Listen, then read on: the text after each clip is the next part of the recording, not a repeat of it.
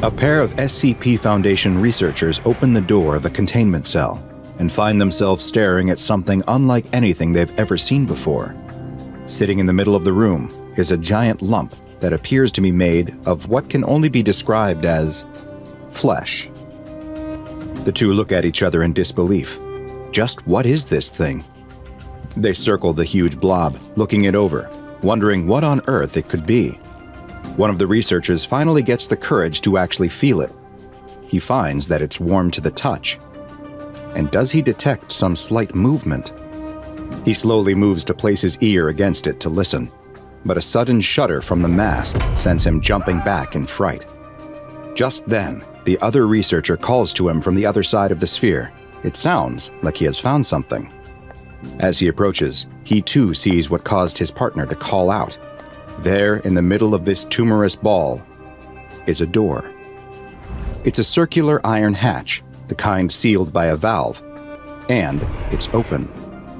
Now the researchers are really confused. A massive lump of living flesh is strange enough, but why does it have a door? One of the researchers peeks inside. Is that a couch they see? And a table? Does someone live in this thing? Things are getting beyond strange. The two researchers look up at the observation window where their supervisor is watching them. The supervisor does not hesitate. He nods at them, and the researchers know what they must do. Rock, paper, scissors, shoot. The researcher who lost winces. He knew that coming to work at the SCP Foundation meant that he would be dealing with some strange, dangerous, and disgusting anomalies, but he never imagined he would have to climb inside a giant orb of meat. His partner opens the hatch all the way and offers a hand to help him. Knowing he has no other option, the researcher steps inside. Inside, the air is hot, thick, and moist, like a cramped gym that's had too many bodies exerting themselves on a warm, humid day. He walks through the short entranceway, and his eyes adjust to the dim light to find that he's standing in the middle of a cozy little room. A single, small lamp on a table is giving off just enough light for him to see that the room is sparsely furnished, with a few pieces including a small couch and a twin bed. Outside, his partner calls to him, asking what he can see. As the researcher turns to answer, the door snaps shut.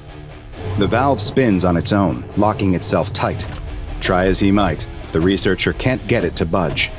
He bangs on the door and yells, "Is he all right in there? Is everything okay?"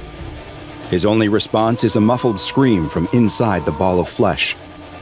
He keeps pulling at the door, twisting the valve with all of his strength, but it won't move. The sounds of gurgles and wet sloshing come from inside the meaty growth.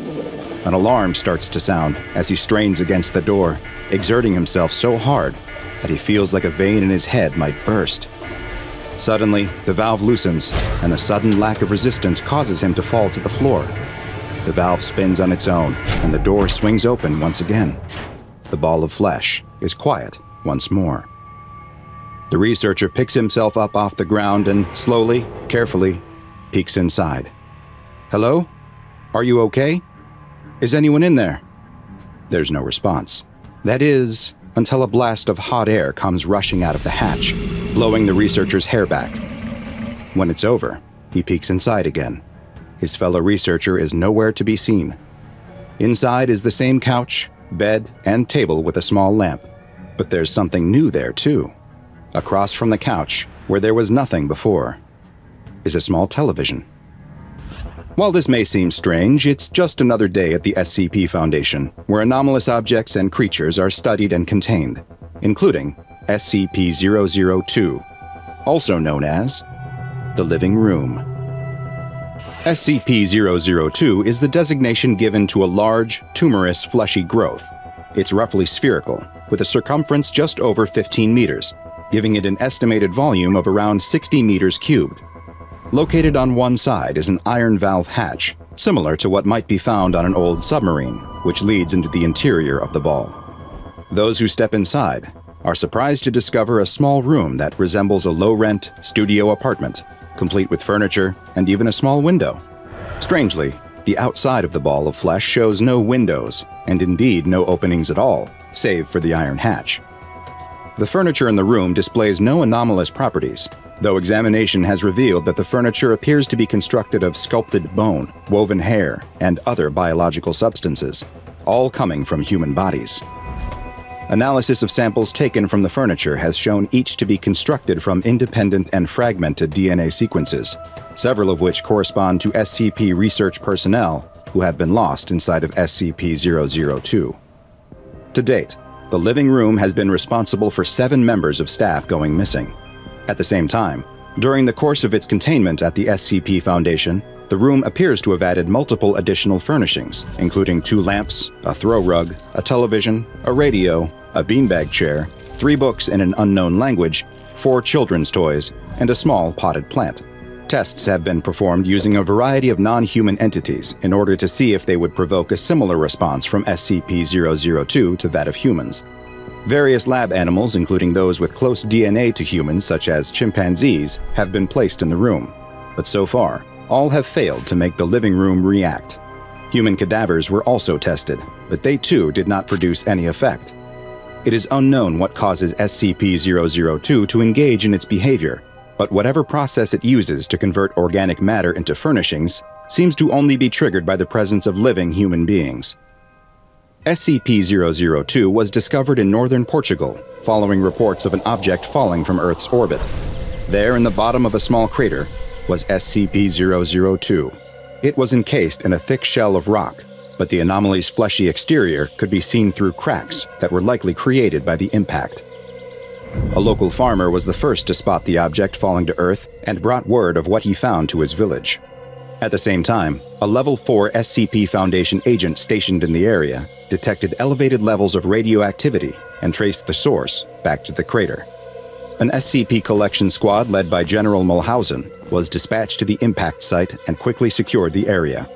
Test subjects from the nearby village were recruited for initial analysis of the object, with 3 men being individually sent inside of SCP-002, all of whom disappeared. Having confirmed this anomaly's deadly properties, General Mulhausen then issued a Level 4A termination order that would apply to any local witnesses in order to ensure that no knowledge of the object reached the outside world.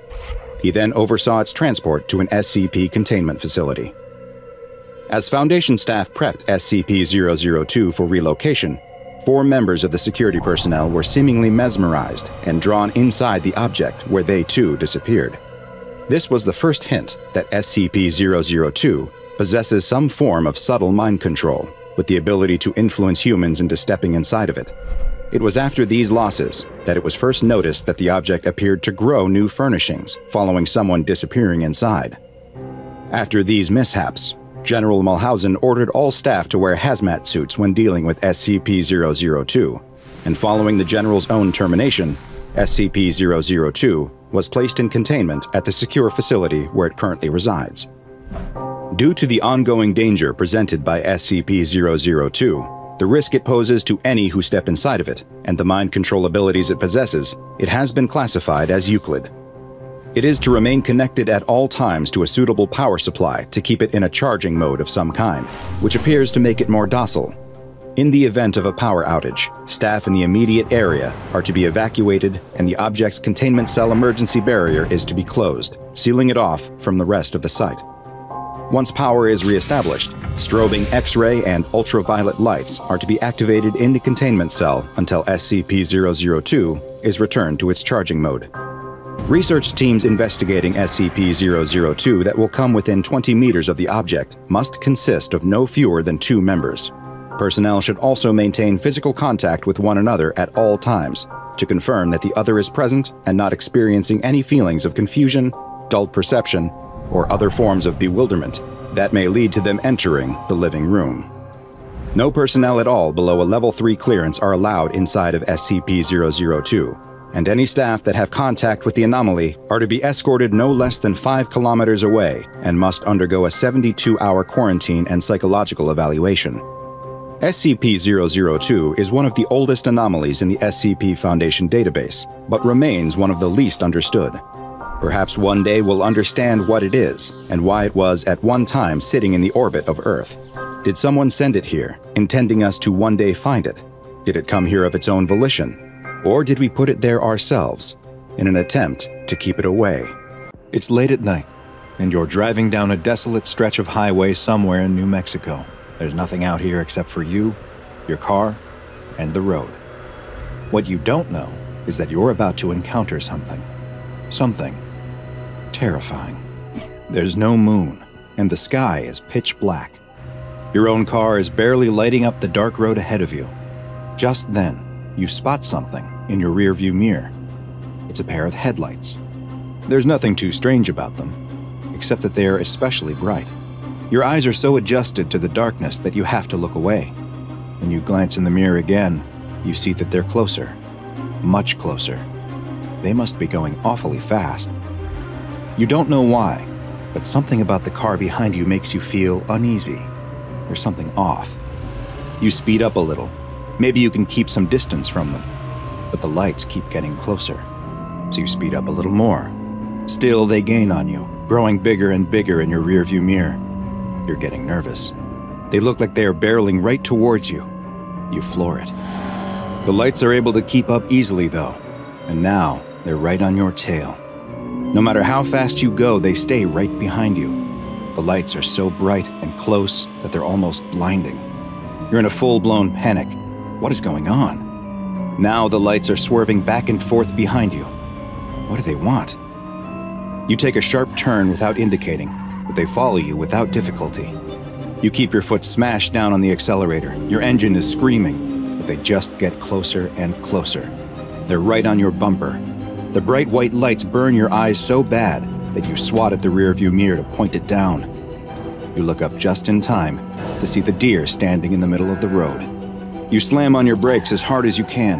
Your tires squeal loudly in the night, and you brace yourself to both hit the deer and get rear-ended from behind. You stop inches from the deer as something incredible happens.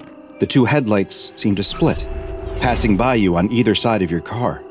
You and the deer lock eyes for a split second as if you're both thinking, "What was that?" before the deer hops away into the night. You don't know what's happening, but you're not going to wait around to find out.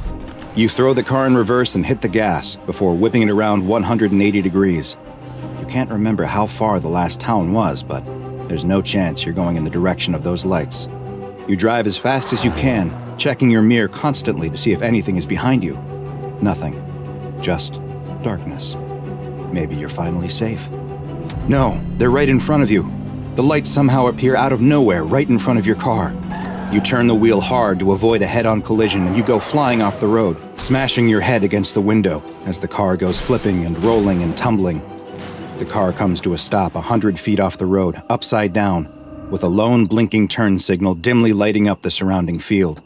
A single headlight approaches the car, but it's not moving like a vehicle. It's moving like an animal.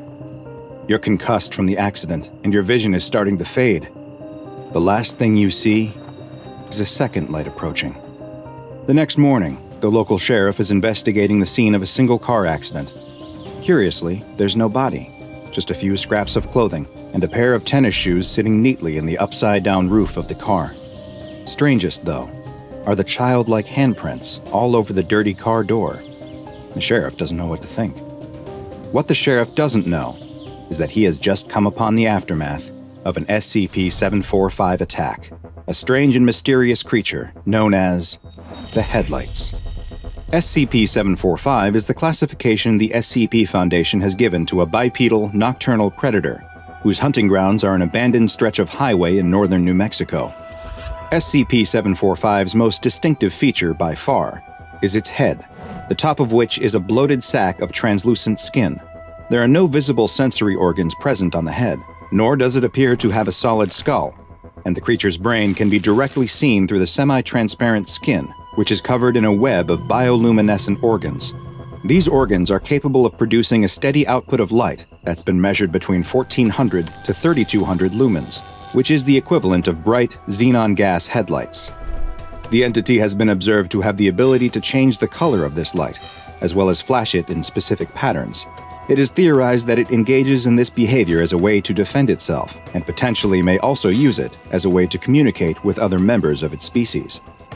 The rest of SCP-745's body is covered in skin that is a deep, dark, black color that almost seems to absorb light. This quality, when paired with their blindingly bright head protrusion, gives the appearance of a floating point of light in the darkness. Because SCP-745 entities hunt almost exclusively in pairs, with their preferred hunting grounds being remote sections of highway, they are easily mistaken for oncoming or approaching headlights. Two SCP-745 entities are able to move together in perfect synchronicity, running in tandem at speeds up to 180 kilometers per hour. Together, they will target lone vehicles that they spot on the highway and will begin to chase or run straight towards them, giving the unlucky driver the impression that a fast-moving car is rapidly approaching them. After they near the targeted car, they will attempt to stop it by any means necessary, whether by simply forcing the driver to pull over out of fear or by running them off the road completely. Once their prey has stopped, crashed, or become otherwise incapacitated, the pair will stop moving together and approach the car separately to directly assault and then consume the vehicle's occupants. Next to no remains are left following an attack, save for a few scraps of clothing in the victim's shoes. Other than the damage sustained during the accident, there is never any other sign of struggle or forced entry, with the only other evidence left at the scene being the childlike handprints from SCP-745's small front paws. Strangely, analysis of SCP-745's genetic structure has revealed that unlike humans, they are not a carbon-based life form, meaning it is unlikely then that they are able to derive any nutrition from the consuming of human flesh. It is theorized then that they may be hunting solely for sport or some other form of perverse enjoyment. This question remains unanswered, as currently there are no recorded observations of SCP-745 feeding in the wild, as successful attacks have never left any witnesses, and specimens captured by the SCP Foundation refuse to eat at all. No lairs, nests, or other refuge of SCP-745 has ever been found, nor has the Foundation located any breeding grounds or young examples of the entity. It's unknown how or if they reproduce, or when they may have first appeared. What is known is that they had established a wide hunting territory across the American Southwest until Foundation teams began a program to thin their numbers in the 1960s. The effort appears to have been successful so far, and all recent sightings of SCP-745 have been limited to a specific stretch of highway in northern New Mexico. SCP-745 has been classified as Euclid, and in order to limit potential exposure to civilians, the Foundation has purchased the land surrounding the highway, with traffic being redirected to other roads.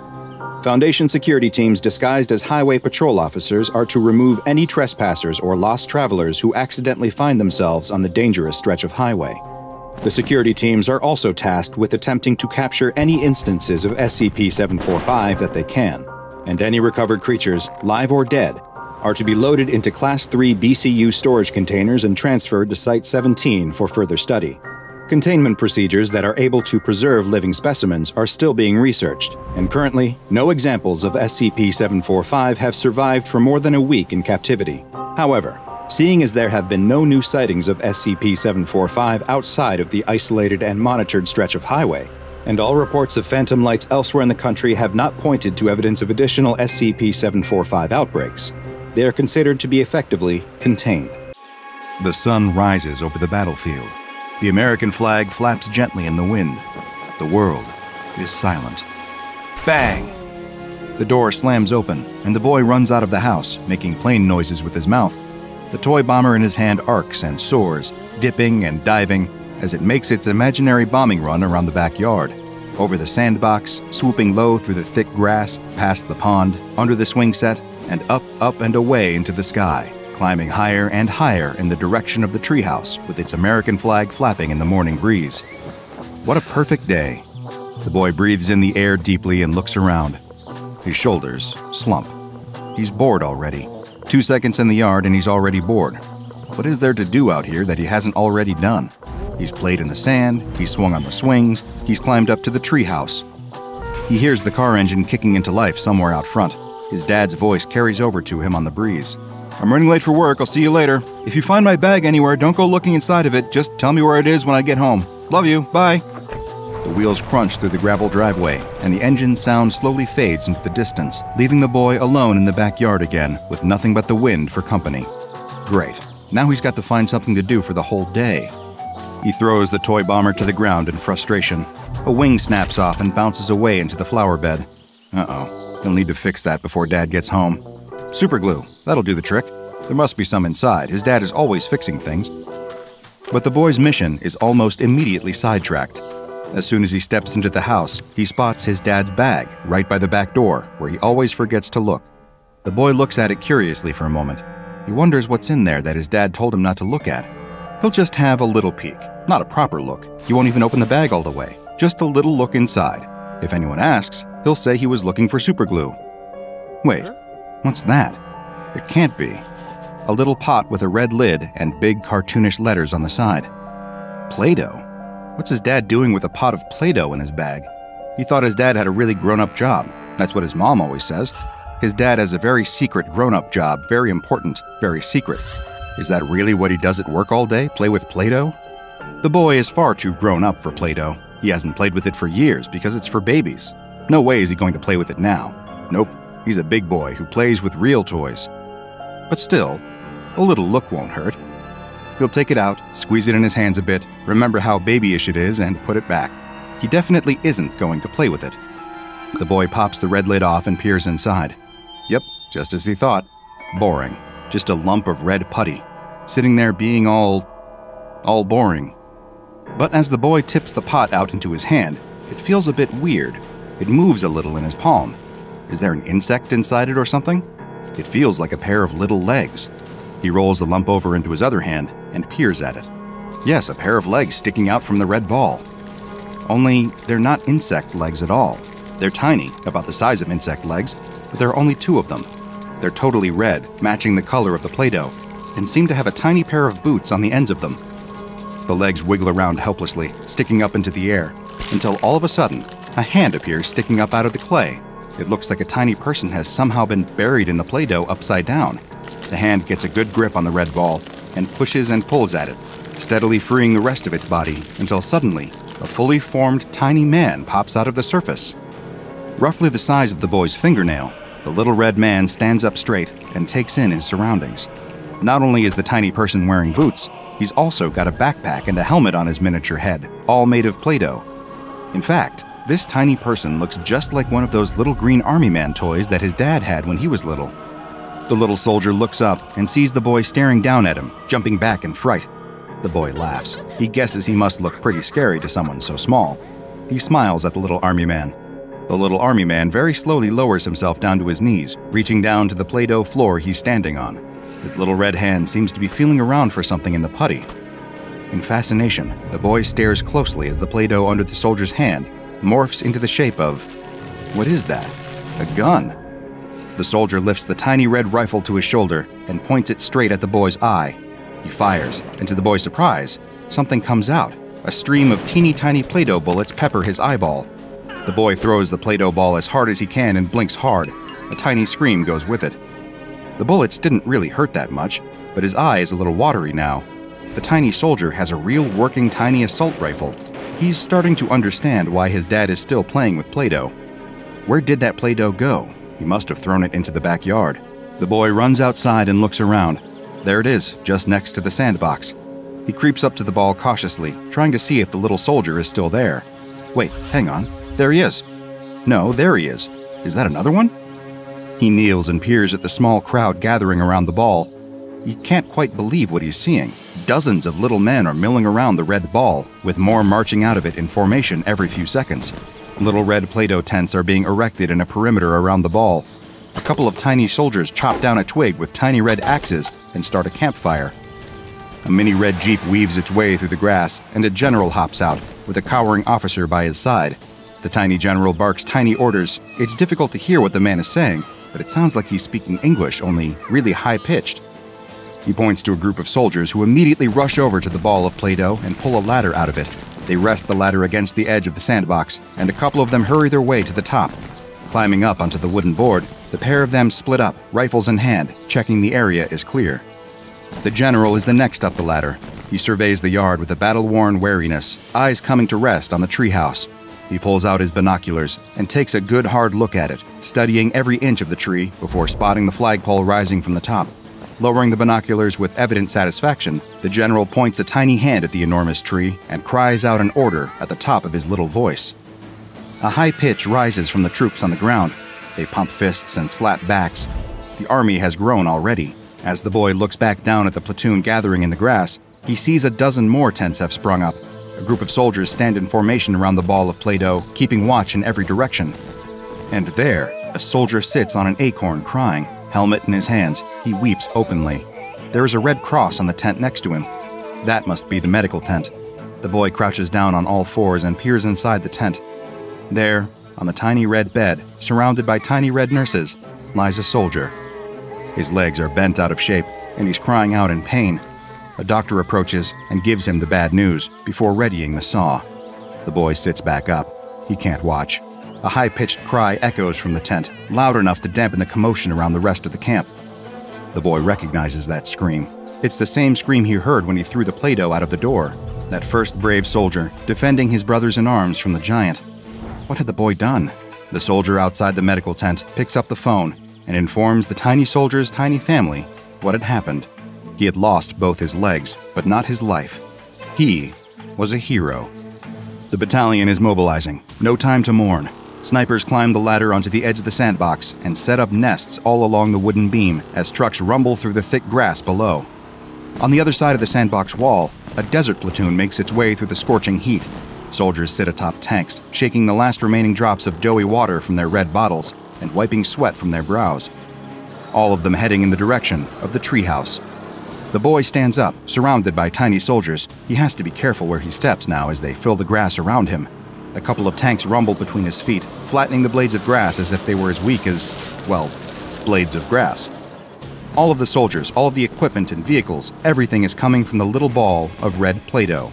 And little is the right word for it. With every new unit deployed to the front line, the ball shrinks slightly. It's getting smaller and smaller by the minute. They're going to need reinforcements. The boy rushes into the house and returns in just a few seconds, arms laden with Play-Doh. He's got every pot of it from when he was little. He pops them all open, one after the other, and throws them onto the ground in the midst of the camp. The only slight issue is that all the Play-Doh is that gross brown color that it goes when you mix all the colors together. That won't matter, will it? Gunfire breaks out almost immediately below him. The boy jumps back in surprise, stepping on a communications mast by accident. Tiny brown soldiers rush out of the Play-Doh balls all around the camp, diving into cover and opening fire on the red soldiers. It's a massacre. Red soldiers taking a rest from the front line, calling their loved ones, getting ready to go home on leave, lying injured in beds. All of them are gunned down. Most don't even have a chance to grab their rifles. One brave red soldier sprints to the communications mast and tries to radio the rest of the battalion, telling them what's happened, but the mast is destroyed. A stray bullet catches him in the side of his head, and he crumbles to the ground, just a lifeless blob of Play-Doh. The boy watches in horror as a couple of brown soldiers pick up the body and toss it into the nearest ball of brown Play-Doh. A dedicated team of them mix the body in with the rest of the dough until it's that same brown color. From the blob emerges a new brown soldier. The small red streak running across his heart is the only sign that he'd ever been a red at all. The soldier quickly disappears amongst the mass of helmets and boots, trampling any trace of the Red Army. The whole yard erupts in tiny warfare. The red snipers lining the walls of the sandbox are picked off one after the other. The desert platoon are ambushed by landmines and quickly surrounded, hiding in broken-down tanks as plumes of sand are thrown up all around them. Before long, the brown troops have them completely surrounded. One last soldier bursts out from the hatch in his tank, holding grenades in each hand. The bullet catches him in the head before he can even finish his war cry. The grenades explode harmlessly, nowhere near the brown troops. The red convoy, on its way to the tree, stands the best chance of survival. The boy follows them with fascination, watching as the brown army fight their way through the red line from the back, splitting it through the middle as their superior firepower makes short work of the transport and supply trucks. Some red soldiers dive away into the thick grass, climbing up dandelions and weeds in a desperate attempt to escape. Few succeed, as the bodies fall back into the mud like raindrops. A tiny screaming noise fills the yard. The boy turns around just in time to jump out of the way of the brown fighter jets. 5 of them streak through the air, almost at his head height. Missiles fire out of the bottom of each jet, one after the other, blowing apart what little remains of the red convoy. The gunfire dies down within the hour. Skirmishes break out across the yard as brown patrols pick off the stragglers they find from the Red Army hiding in ants' nests, under fallen leaves, and huddling around broken-down vehicles. The boy watches as several high-ranking officers gather in the brown base to oversee the absorption of the last of the red ball of Play-Doh. They mold themselves a big meeting table with a brown map of the yard, and plot out their strategy for taking the treehouse for themselves, moving around even tinier little model units across the surface of it with sticks. The plan quickly comes together before the boy's eyes and under his feet. A series of mortars and surface-to-air missiles are deployed along the wall of the sandbox. The Air Force takes over the original Brown base, chopping down blades of grass and laying out Play-Doh runways flanked with Brown hangars. A ring of military units surround the base of the treehouse, strategizing about how best to ascend the colossal structure and reach the flagpole. In the pond, an aircraft carrier splashes into the water, marking the arrival of the Navy. The ship is soon flanked by a pair of destroyers armed with anti-aircraft missiles. The boy is about to go over and peer into the water to try and spot a nuclear submarine when he comes across a sight for sore eyes. Red soldiers, not much more than a single squadron, hunkered down around the base of the swing set. They've covered themselves in dirt and little clumps of moss to camouflage. They must be the forwardmost scout squadron, just far enough away from that original convoy to escape the slaughter. But what are they doing? The units are all gathered around a pile of leaves. There's something underneath. What is it? It looks like plastic. Of course, it's his toy bomber with the broken wing. Trying not to draw the attention of the Brown army, the boy drops to the ground next to the Red units, doing his best to hide in the grass. The Red soldiers are arguing amongst themselves. The general is there. He's survived, but barely, slumped against a blade of grass. The scouts' high-pitched arguing is a little too quiet for the boy to make out, but it's pretty clear what's going on.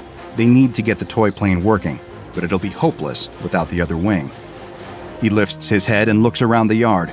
There it is, in the flower bed, but it's surrounded by Brown troops.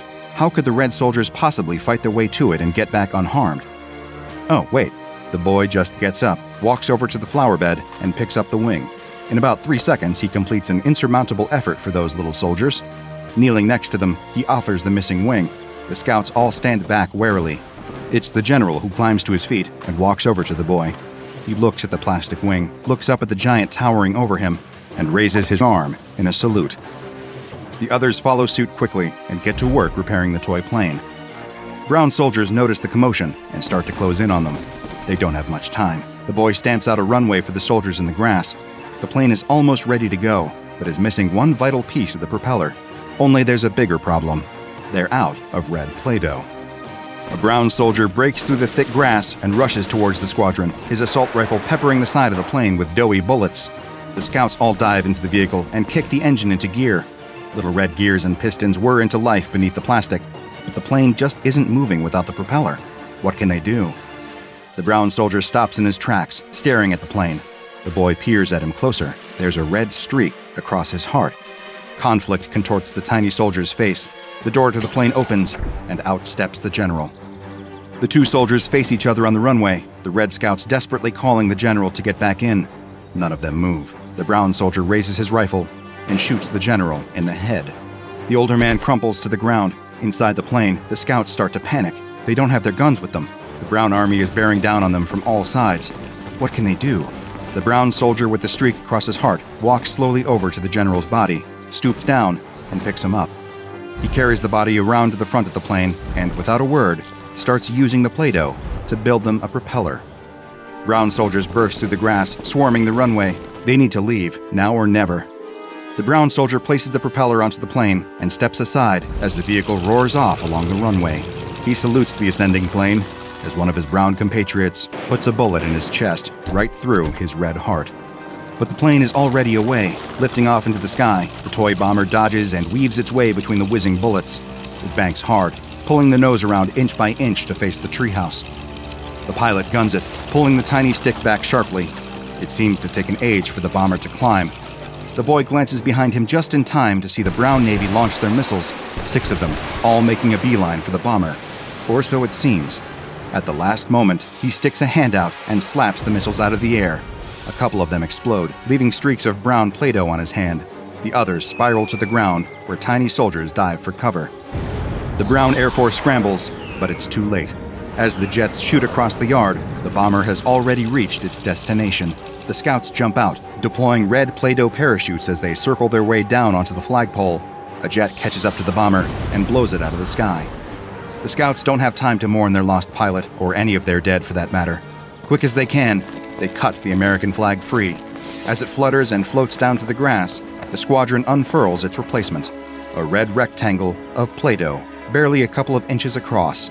One of them pulls a bugle from his pack and plays the highest pitch version of the last post you could ever hear. The whole battlefield falls silent to listen. The boy places a hand over his heart just as the first drop of rain hits his shoulder. From somewhere inside, his mom's voice calls, "It's about to start raining. Come inside before you catch a cold. I'm making cocoa." The boy grins and runs into the house. Outside, the rain pours, and all trace of the war washes away into red and brown streaks in the dirt. And with that, you'd be forgiven for thinking that SCP-705 had never even been in that young boy's backyard. Most adults would just dismiss the boy's afternoon entertainment as a figment of a child's imagination, but most adults have not encountered SCP-705, otherwise known as militarized Play-Doh. The results of a redacted megacorporation's research into creating a self-molding product. The specific mechanics of how this militarized Play-Doh was created are hazy, to say the least. What is known is that the small red blob of what appears to be the popular children's sculpting toy exhibits aggressive militaristic tendencies.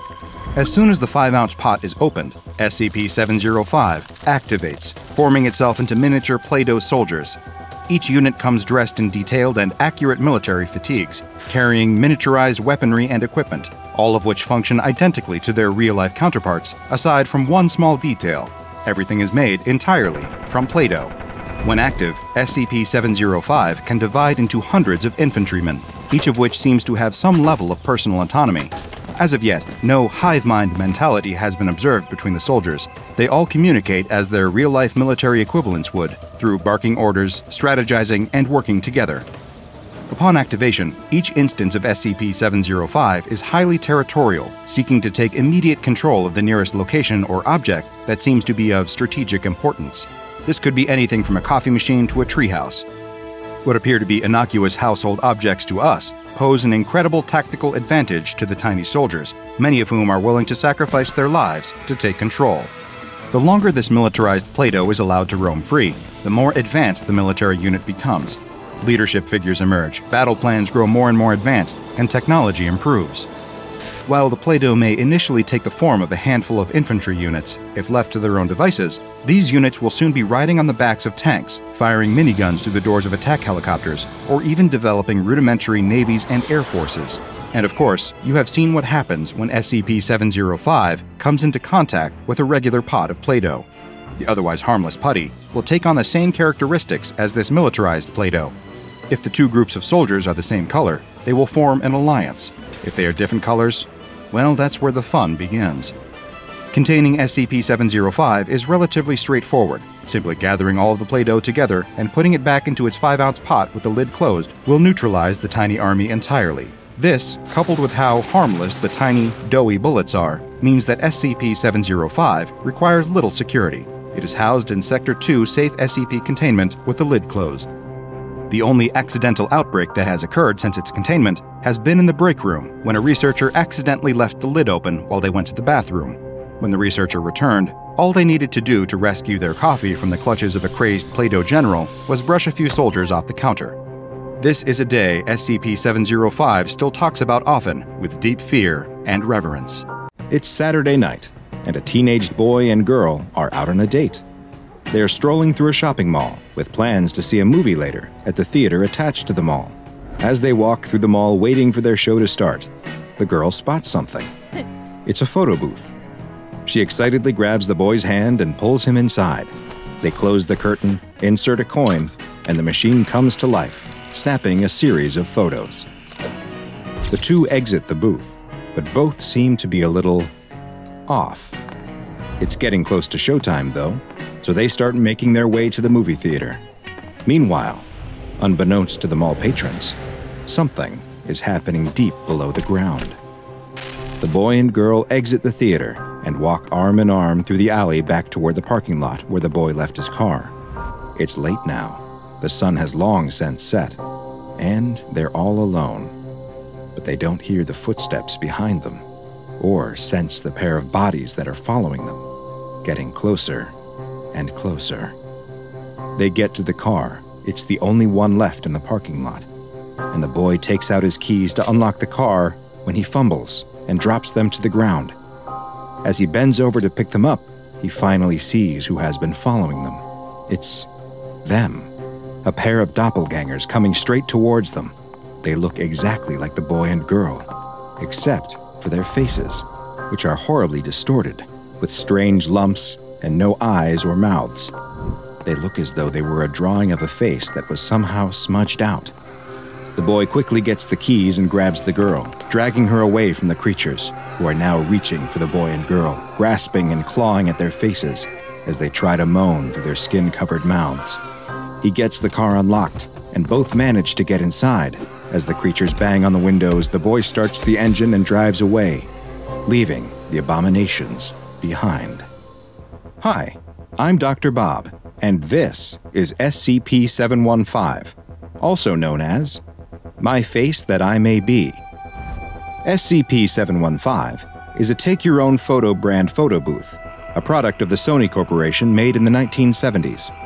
This is a standard-looking photo booth, bearing a close resemblance to the many thousands of others that were in operation around the world at the time, with no anomalous visual characteristics at all. The only detail setting this machine apart from its countless brethren is a small metal tag which has been added to the back of the machine at some point, but a significant amount of wear has made it impossible to read what, if anything, was ever stamped on the tag. SCP-715's basic operation is also not anomalous in appearance. It will only activate if an individual sits inside and inserts the required coinage, at which point it will take a series of photos, just like a normal photo booth. The photos will also appear normal, though often some will be heavily distorted and obscure the subject's face in various ways. What truly sets this photo booth apart, however, is what happens outside of the booth when the pictures are taken. While the individuals who had their photos taken, classified as SCP-715-B instances, are able to exit the booth with no obvious effects, below them all, deep underground, something truly terrifying takes place. Underneath the mall is Site-81-715, an extra-dimensional space which is accessible through a mall maintenance service door located in Sub-Basement 3, a door that does not appear on any of the mall's structural blueprints or in other records. The site consists of a giant cavernous room, which appears to have been hewn right out of the surrounding limestone. In the middle of the room is its most distinguishing feature, a large, deep pit. The walls of the pit are made of an unidentified substance, though it appears similar in both appearance and composition to human fat tissue. These fleshy walls secrete a powerful, corrosive substance, which makes examination and exploration of the pit particularly dangerous.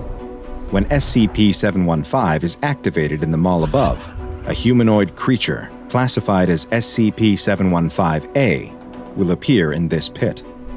The bodies of these creatures are similar in appearance to the individuals who had their picture taken inside of 715, but their faces are radically different. Each has severe facial disfigurements and abnormalities, such as large growths, deep lacerations, and the absence of facial features. After appearing in the pit, these SCP-715-A instances will attempt to scale the fleshy walls of the pit and leave Site-81-715. These instances are considered hostile, and Foundation security personnel are authorized to neutralize the creatures by any means necessary. Further research into how the SCP-715-A entities are formed and what exactly the pit is are ongoing, and it's not currently known how many 715-A instances exist down in the pit. With the entities who were able to climb out of the pit able to be relatively easily neutralized by security forces, SCP-715 was originally classified as safe. It was contained at its point of origin within the mall in Ohio, and Foundation personnel posing as mall employees would collect the photos printed by the machine. However, following additional discoveries, this classification necessitated changing.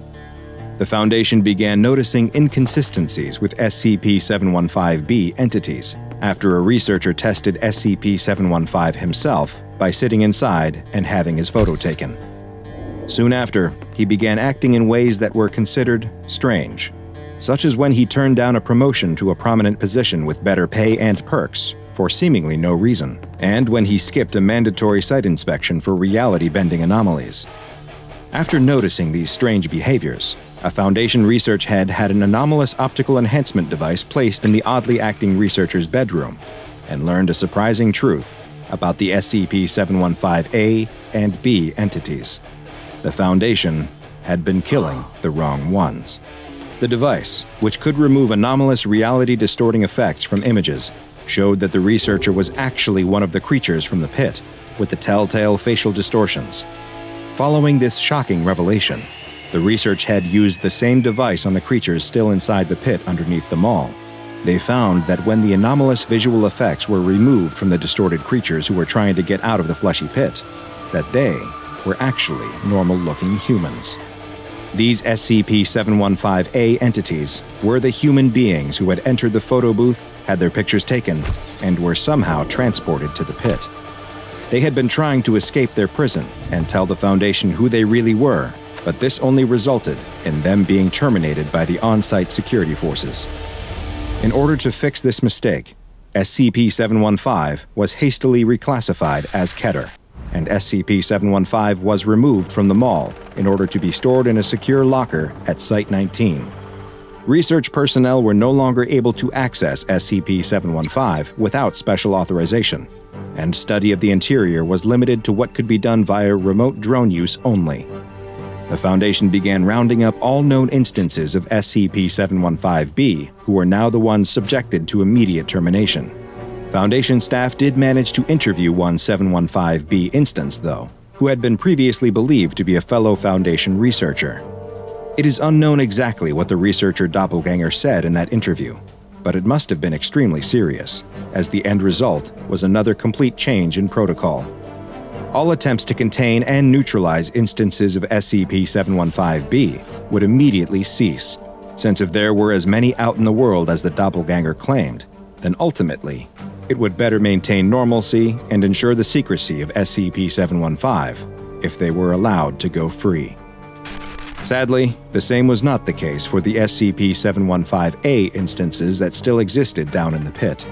The researcher doppelganger advised that it would be unwise to remove them from the pit, and the current Foundation policy is that down in the pit is where they will remain. Following this interview, SCP-715 was reclassified once again as safe. The photo booth was also moved again, this time to a maximum security storage locker at Site-81, and Foundation personnel have been prohibited from interacting with SCP-715-B instances at all. However, there is one more piece of information about SCP-715, and it is only accessible to those with proper security clearance. Another Foundation agent was found to actually be an instance of SCP-715-B and taken into custody for observation. While under surveillance, it was discovered that this instance, classified as SCP-715-B7, was emitting low-level radiation that was somehow directed at Site-81-715, the location of the pit. During an autopsy of the creature, it was found that the radioactive emissions were actually increasing in output and frequency, and soon after, a power outage and containment breach occurred at the site where the autopsy took place. Following these events, the body of SCP-715-B7 disappeared, and video surveillance confirmed that several members of Foundation staff were responsible, all of whom had been involved in SCP-715 research. The staff members escaped with the body and left no other evidence behind, save for a single photo with the ominous text, "My ears that I may hear, my eyes that I may see, my mouth that I may speak. Do not touch my face." No other information regarding SCP-715 has been found, and many questions remain. Just what are instances of 715-B, and what do they want? Are they some kind of hive mind colony that reproduces through the use of a mysterious photo booth? What happens to those left behind in the pit? And what will they do should they ever get out? Investigations are ongoing. It's 1 o'clock in the morning on a work night, and the last of the bar hoppers and clubgoers have long since turned in. At the end of the street, the last bar is finally closing down for the night. Or it would, except that the bartender is having trouble getting rid of a customer. Sitting at the bar, an old derelict is demanding yet another drink. The bartender grumbles in annoyance. This derelict is sloppy drunk, and the bartender just wants to go home. "Closing time," growls the bartender. "Just one more," protests the derelict, shaking his empty glass for emphasis. "I've got money." He laughs at his own words, his giggles ending with a loud belch that blows a cloud of aromatic vapor into the bartender's face. That's it. This derelict has been hanging out at this bar causing trouble all night, and the bartender has had enough. "Get out of here," says the bartender as he hustles the wobbling derelict out the door. "You're done." The derelict creaks and totters as he stumbles out into the street. The night's festivities are really hitting him. It isn't so often that he's got the money to burn, but when he does, he likes to spend it here. The prices are right, and the conversation is minimal, which is just the way that he likes it. The derelict turns around, fire in his eyes. He's raring to fight, and he doesn't care that the bartender is quite a bit larger than he is. Right now, all he can see is red. "Don't tell me when I've had enough," he slurs, raising his fists as he prepares to lash out. But the bartender has already slammed the door in his face. Defeated, the derelict turns his back on the closed bar and starts a slow stumble down the street. "Stupid bartender," mutters the derelict, turning up his collar against the cold bite of the night air. He wishes that he just had one more drink to warm his stomach against the chill. He's so out of it that he doesn't stop to think that the bartender did him a favor by refusing to fight. There is no way that the derelict would have won that battle. Even if he was in his physical prime, even if the bartender wasn't twice his size, the derelict is in no shape to fight. His vision is blurry and his head is swimming. In fact, he can barely remain upright. If he had any sense, he would probably stumble home and sleep this off. But the night is young, and he's not ready to give up yet. He walks down the street, eyeing every storefront in hopes of finding another bar. Unfortunately, every window has a closed sign in it. He swears under his breath. What a run of bad luck. What's a guy supposed to do in this town, he wonders. Just when he's about to give up hope, he spies something glinting in the reflective halo of a street lamp. He stumbles closer to get a better look, and he can hardly believe his eyes. Finally, his luck is changing. Someone has abandoned a half-empty bottle. "Well, hello there, little friend," says the derelict. He struggles to focus, but the world is spinning. In his confusion, he could swear he's seeing things. But no, he can feel the heft of the glass bottle in his hand, and he knows that it is as real as he is. "Who left you behind? Who would leave a perfectly good bottle just sitting out here?" He recognizes this brand. There's only about 3 fingers of liquid left, but that's better than nothing. Some people might balk at drinking out of a random bottle that you found on the street, but the derelict doesn't give it a second thought. He tips the bottle back and slurps it all down. It burns going down, just as it should, he thinks. He sighs in contentment as he feels the harsh liquid warm his stomach. Perfect. That really hit the spot. But what happens next surprises him so much that he can't believe his eyes. There's still liquid in the bottle. He blinks, wondering if maybe his adult brain is playing tricks on him, but he shakes the bottle cautiously and is rewarded with the telltale swish of liquid. That's no illusion. He takes another swig, guzzling it down. Normally, he'd drop the bottle to the ground and stumble on, but something makes him pause. He maintains his grip on the bottleneck and raises it again to take another look. And sure enough, there's still more left in the bottle. The derelict cannot believe his luck. He feels like he must have won the lottery. He's found a never-ending bottle. Already his mind is reeling with possibilities. "That bartender really thinks he's so smart," he mutters to himself as he weaves unsteadily. "But I don't need him anymore. See if I ever go to this stupid bar again. He just lost his best customer. Now that I have you, little bottle, I don't ever need to pay for drinks ever again." "It's the best day of my life," crows the derelict, raising his arms in triumph. He's barely able to stagger back to his home, a seedy apartment on the bad side of town, before he passes out on the floor. The morning sun rouses the slumbering derelict, and he rises with a groan. His whole body aches, and his mouth feels dry and parched. That's par for the course after a night of drinking, but somehow this hangover feels different. He puts that thought out of his mind as his mind returns to the strange, never-empty bottle that he discovered the night before. It's lying on its side on the floor next to him. He reaches for the mysterious bottle, only to find that, in fact, the previous night was not a dream. The bottle still contains just as much as it did the night before. He can't explain it, but the derelict isn't about to question his good fortune. He lifts himself to his feet and walks slowly into the bathroom. He's feeling a hangover like he's never felt before. His head is pounding and his throat is dry. His tongue feels swollen and sluggish inside his mouth, but he knows how to handle it. A little hair of the dog is all you need to help with the hangover. He takes another gulp from his bottle, but this time it brings little relief. And he notices something else strange too. It's his scalp. The skin on his head has started to itch, and he can't stop scratching. He feels like he's got the world's worst dandruff problem. He should probably take a shower, he thinks. He strips down and steps into the tub, turning the hot water on full blast and letting it wash over him. The shower only brings him temporary relief. Afterward, as he dries himself off, the towels feel rough and abrasive against his skin. His skin comes off in big, flaky patches, and his nails leave red trails in their wake.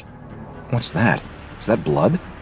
He examines his fingers to see that his nails have grown into ragged, claw-like talons. With a frightened yelp, he bites them off. It's easy to do. Although they look formidable, his fingernails are weak and brittle, almost as if he's dealing with a sudden calcium deficiency.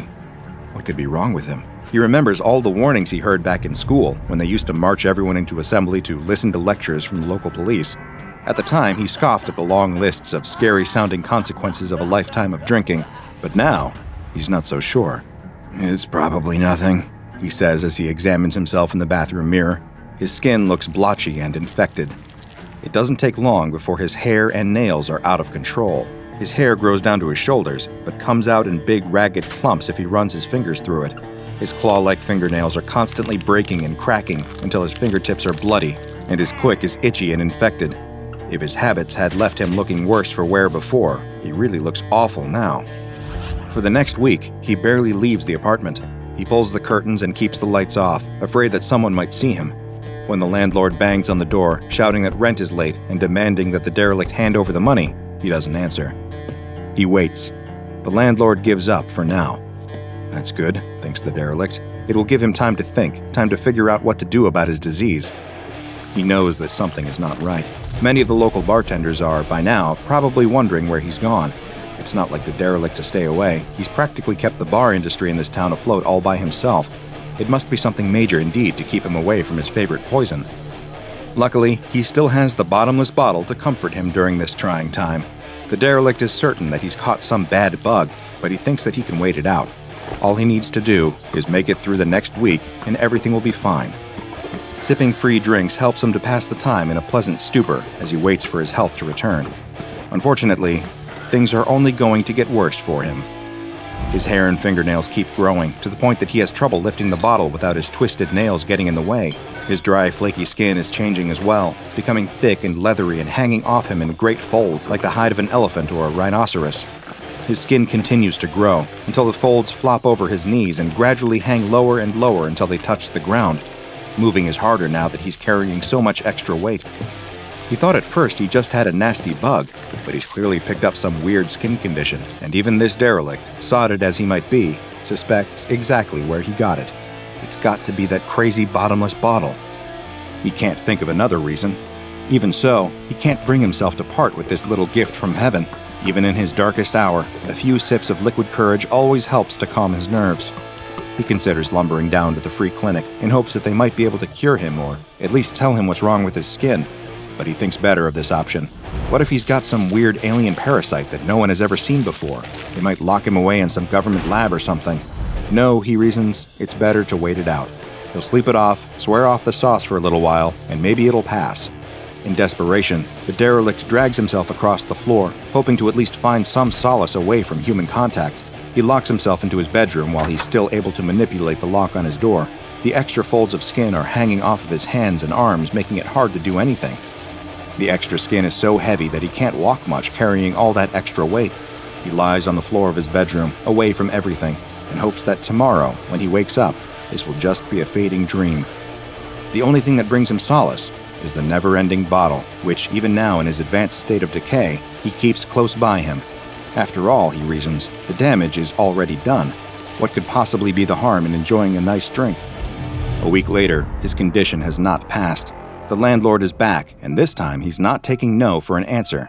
The landlord isn't supposed to enter his tenant's apartment without permission, but he doesn't care. He uses his own key to unlock the door and go inside. The condition of the apartment is appalling. The furniture is broken, the floor is covered with unidentifiable filth, and there's a rotten stench in the air. The landlord wants to throw up as the full weight of the musty smell hits him in the face. It's as if someone has been living in here without any ventilation, with all the windows firmly closed and sealed. A sudden noise from the bathroom draws his attention. Of course, thinks the landlord, that old bum is hiding in there. He thinks I won't find him. The landlord steals his resolve and heads towards the bathroom, determined to get the money that he feels is owed to him. But what greets him when he steps through the door isn't the derelict anymore. It isn't even human. The creature in the bathroom is a massive pile of ambulatory skin folds. The skin flaps have grown so large and cumbersome that the derelict within can barely move. They sprout all over his body, covering him so that he looks more like some kind of alien sea cucumber now than any human. The landlord stumbles backwards, screaming in terror at the sight, unable to comprehend what he's looking at.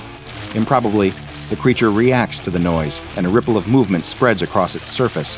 It starts to move, despite not having any legs.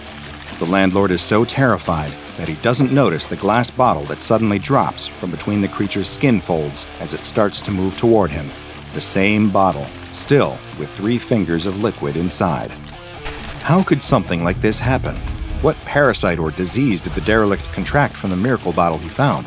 Sadly, this never-ending bottle isn't a boon, but a curse, and the man who found it that night became just another victim of what the SCP Foundation has classified as SCP-420. SCP-420 looks like a perfectly ordinary bottle of a certain popular libation, even to the point that it bears the label of a common brand. The bottle always contains a small amount of a mysterious liquid known as SCP-420-1. If this liquid is poured out, SCP-420 will always replenish itself. When SCP-420-1 is potent, it is physically, chemically, and molecularly indistinguishable from ordinary whiskey, although drinking will have an effect far greater than even the strongest liquor. When SCP-420-1 is poured out of SCP-420, though, it undergoes a strange transformation, eventually losing its potency and changing until it is indistinguishable physically, chemically, or molecularly from urine. Consuming potent SCP-420-1 instigates a bizarre physical transformation called SCP-420-2 in 6 stages. In Stage 1, beginning 12 hours after consumption, the subject will start to have difficulty speaking, resulting in slurred speech that is not consistent with normal alcohol inebriation. Their fingernails, toenails, and hair will start to grow at an accelerated rate, but also become brittle and prone to breakage. Nail breakage to the quick often leads to bleeding and infection. The Foundation has had some success in curing SCP-420-2 if it is caught when still in Stage 1, treating it as if it is an aggressive form of cancer with radiation and chemotherapy, as well as a constant intravenous supply of Formula 420A09T-T174B. Victims thus treated have a 73% recovery rate, but a 21% fatality rate. From Phase 2 onward, this protocol can slow the spread of SCP-420-2, but will not stop it entirely. In Stage 2, beginning 1 to 2 weeks after Stage 1, the subject's skin begins to show similar properties to those exhibited by hair and fingernails in Stage 1, becoming dry, brittle, and prone to cracking. As old skin flakes off, the subject's new skin begins to grow at an accelerated rate, eventually forming thick, leathery folds all over the subject's body. Skin flaps growing inside the mouth interfere with speech and eventually render subjects mute, but do not appear to impede breathing or eating.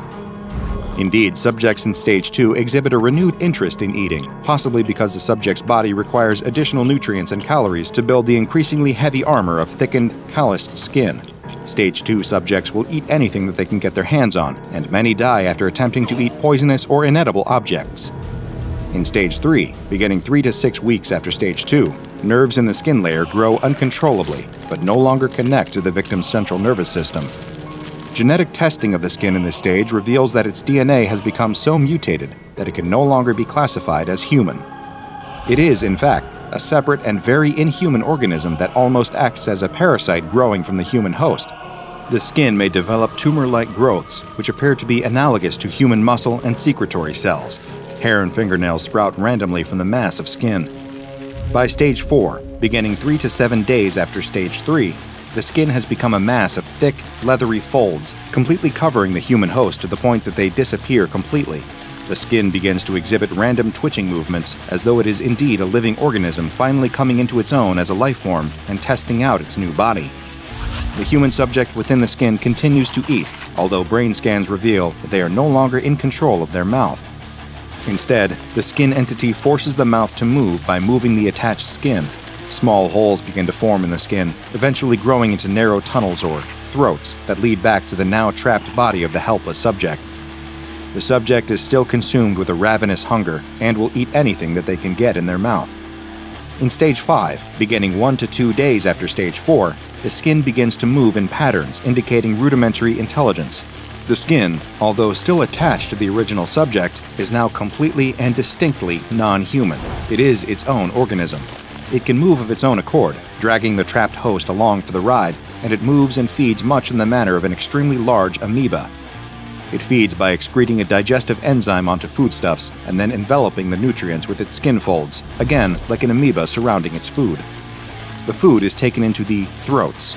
These tunnels connecting the outside of the skin to the now completely subsumed host are now directly connected to the host's circulatory system and function as additional mouths. They can consume nutrients which are moved down their length by bristly hairs and further broken down by grinding keratinous plates before being taken into the host's body. Most hosts will remain in Stage 5 indefinitely, although there still remains a much more dangerous Stage 6 yet to come. At this time, it's unknown what factor triggers SCP-420-2 to develop into Stage 6. Little information about Stage 6 is available at this time, although it is known that it involves even more accelerated skin and keratin growth, resulting in a sudden increase in size and mass. Perhaps the most terrifying part of the entire transformation is that the host remains alive for the duration of the process, and sometimes even after SCP-420-2 has settled comfortably into its new life at Stage 5. Mercifully, most hosts will have completely succumbed to insanity by this point, although some are shown by brain scans to still be self-aware and quite calm, perhaps fading into a Zen-like state as they accept the inevitability of their fate.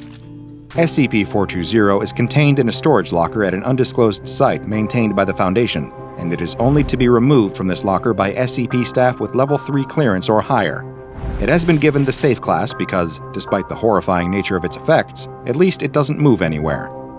Samples of SCP-420-1 not in use by testing should be stored in the container marked SCP-420-1 Decon in Locker 1014-420 until they lose potency, at which time they can be disposed of as biohazardous liquid waste. Victims infected with SCP-420-2 are not contagious and should be contained in standard solitary D-Class secure confinement.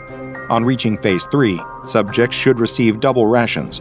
Due to the extreme danger of Phase 6, any subjects who reach Phase 4 should be closely monitored for signs that the condition may be advancing further, in which case they are to be immediately destroyed by incineration. Knowing the fate that befalls victims of SCP-420 should make anyone think twice about drinking out of a random bottle that you just found in the street, though personally, I think that's just common sense. A violent storm rocks a merchant ship back and forth. Huge waves roll over the deck and threaten to capsize the vessel. A merchant sailor grips the railing, trying with all his might not to be thrown overboard. With a loud twang, a cable snaps loose. A hand suddenly grabs his shoulder. He turns around with affright to see that it's one of his shipmates. He points towards the bow of the ship and yells over the roar of the storm that they need to try and repair it. The two men make their way to the front of the ship, and the sailor starts working to fix the broken cable. He looks up to see that his mate is no longer working. He's staring straight past him, and there's fear in his eyes. The sailor turns around to see a massive tentacle sticking out of the sea. The huge appendage is mind-boggling in its size. He can only stand there, marveling at it, until it begins violently smashing against the deck. The sailor dives out of the way just before the tentacle crashes down right where he was standing, where his crewmate was still locked in fear. The ship is in chaos as more tentacles appear and slam the deck over and over. One cracks the deck right next to him, sending him flying. He comes to moments later in a wreckage pile. Nothing else has changed, though. Whatever this monster is, it's not stopping its assault on the ship. The sailor stands up and picks up a sharpened piece of wood from the pile he was lying in. He runs over to the nearest tentacle and thrusts the sharpened stick into its flesh. There's a mighty roar from the sea, and the tentacles stop their onslaught. They go limp before sliding into the sea. The sailor looks around at the carnage that's been wrought. Dead bodies and debris litter the deck. He moves to check on his crewmates, when right in front of him, bursting from the sea, is the head of the biggest squid he has ever seen. A massive beast that must be 1,000 meters long. Whatever he had seen before of this creature was truly just the tip of the iceberg. With another roar, the creature lifts up out of the water and wraps its arms around the ship. The The sailor only has time to duck down and close his eyes before the entire ship is pulled down beneath the waves. With a gasp, the sailor breaks the surface, screaming and gulping for air. He's alone now, treading water in the middle of the ocean during a storm, but not for long. The squid reappears, its head slowly rising out of the water just in front of him. Its head, the size of a house, has two giant, uncaring black eyes that seem to both see him and not. It extends a tentacle toward him as it leans back in the water, exposing its huge beaked mouth. It wraps its powerful arms around him and starts to pull him towards it, when suddenly, there's an explosion. The squid has been struck by something. Both the sailor and the creature turn to see the most incredible thing. A battleship is coming towards them, slowly rising out of the ocean as if it were somehow submerged, and it's firing on the creature. The squid drops him and starts heading towards the ship. This is going to be a battle for the ages. While this sailor had no idea what he was witnessing, the SCP Foundation was all too familiar. This was yet another incident of SCP-2846, also known as the Squid and the Sailor. But first, a quick personal request from me. I need your help to spread the word about the lesser-known anomalies in the SCP Foundation's archives. The best thing you can do to help me is subscribe, turn on notifications, and then go tell your friends to do the same. This is a huge help and will let me bring you more and more SCP anomalies. Now back to our file.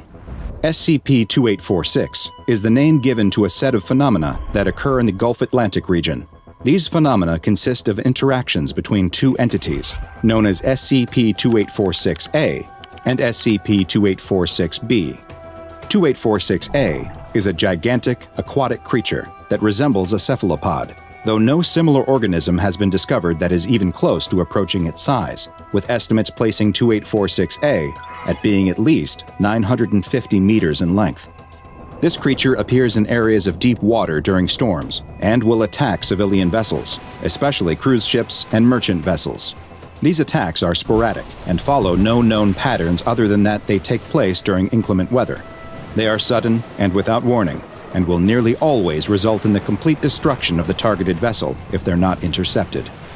Attempting to stop these attacks is SCP-2846-B, a large seafaring vessel that in its current form resembles a Pennsylvania-class super dreadnought battleship, though it appears hazy in photos and videos, as if translucent, and eyewitness observers have described the ship as looking vaporous. Just like SCP-2846-A, this ship will appear from deep water, surfacing near the site of a 2846-A event. The vessel will fire on the creature, drawing its attention, and the two will then engage in a heated battle. The two will continue fighting until SCP-2846-A is rendered immobile or completely incapacitated, after which it will sink down into the sea. Following its victory, the ship too will then submerge and disappear beneath the waves. SCP-2846-A is believed to have existed for thousands of years, and maybe even older than that. The creature's existence was first recorded in an Icelandic saga from the 13th century, but the Foundation's first documented sighting came in 1905, when an agent working for the Foundation, one Admiral Reginald von Allen, spotted the creature surfacing with a whale wrapped effortlessly in its tentacles.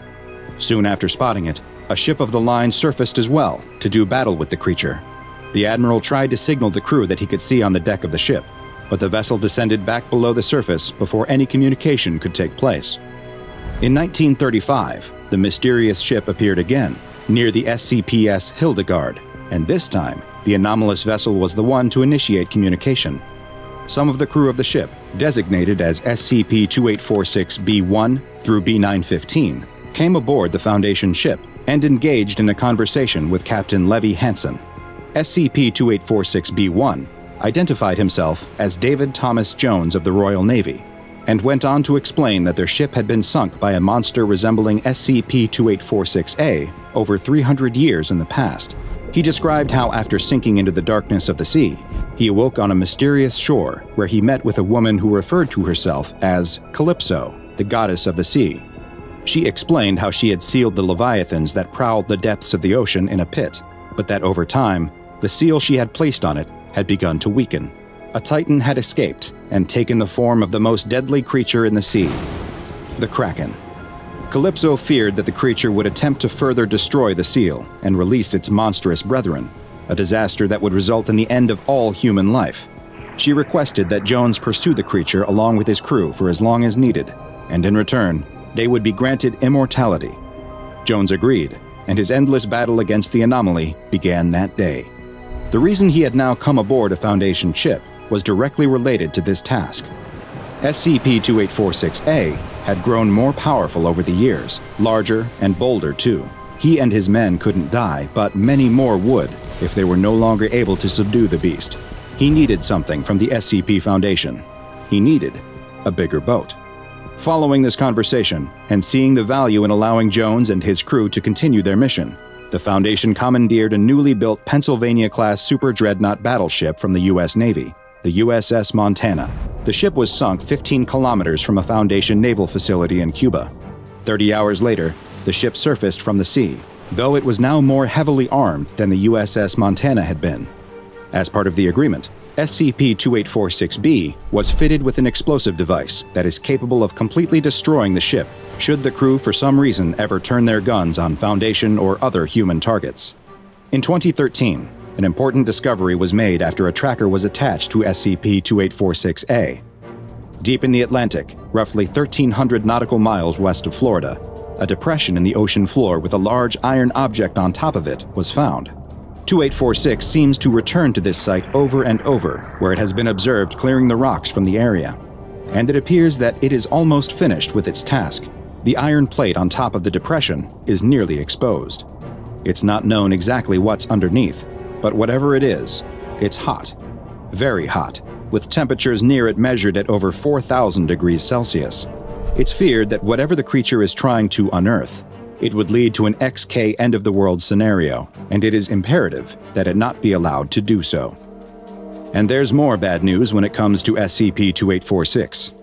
In 2014, the Foundation ship SCPS Pristine was pursuing a large underwater organism assumed to be SCP-2846-A, and signaled to 2846-B to surface and dispatch the creature in what had become the normal operating procedure. Something strange happened, though, and the Pristine was suddenly struck by a mysterious force. As SCP-2846-B began to engage with the now surfaced 2846-A, the crew of the Pristine reported seeing numerous eyes appearing and disappearing in the water below the ship. They had never seen anything like it. The ship was struck again as satellite images spotted an enormous entity directly beneath the ship. The Pristine began taking on water, and the crew was forced to abandon ship. 2 other SCP ships in the area fired on the strange, many-eyed entity, causing it to once again disappear into the depths of the ocean, as SCP-2846-B banished 2846-A to the ocean once again. Due to the ongoing danger of SCP-2846-A, it has been classified as Keter. In the event of an appearance, Mobile Task Force Tau-11, also known as the Can Openers, who are stationed aboard the SCPS Nikolai, are to utilize a special transmission device to signal the crew of SCP-2846-B and maintain contact with them throughout their engagement with the creature. Tau-11's primary mission is to minimize civilian exposure to the anomaly, and any non-Foundation ships that come in contact with either 2846 entity are to be moved from the area, and all aboard the craft are to be given Class C amnestics. The SCPS Nikolai's captain has been given permission to fire on SCP-2846-A to assist in the fight, and should 2846-B turn hostile for any reason, the explosive device on board is to be detonated.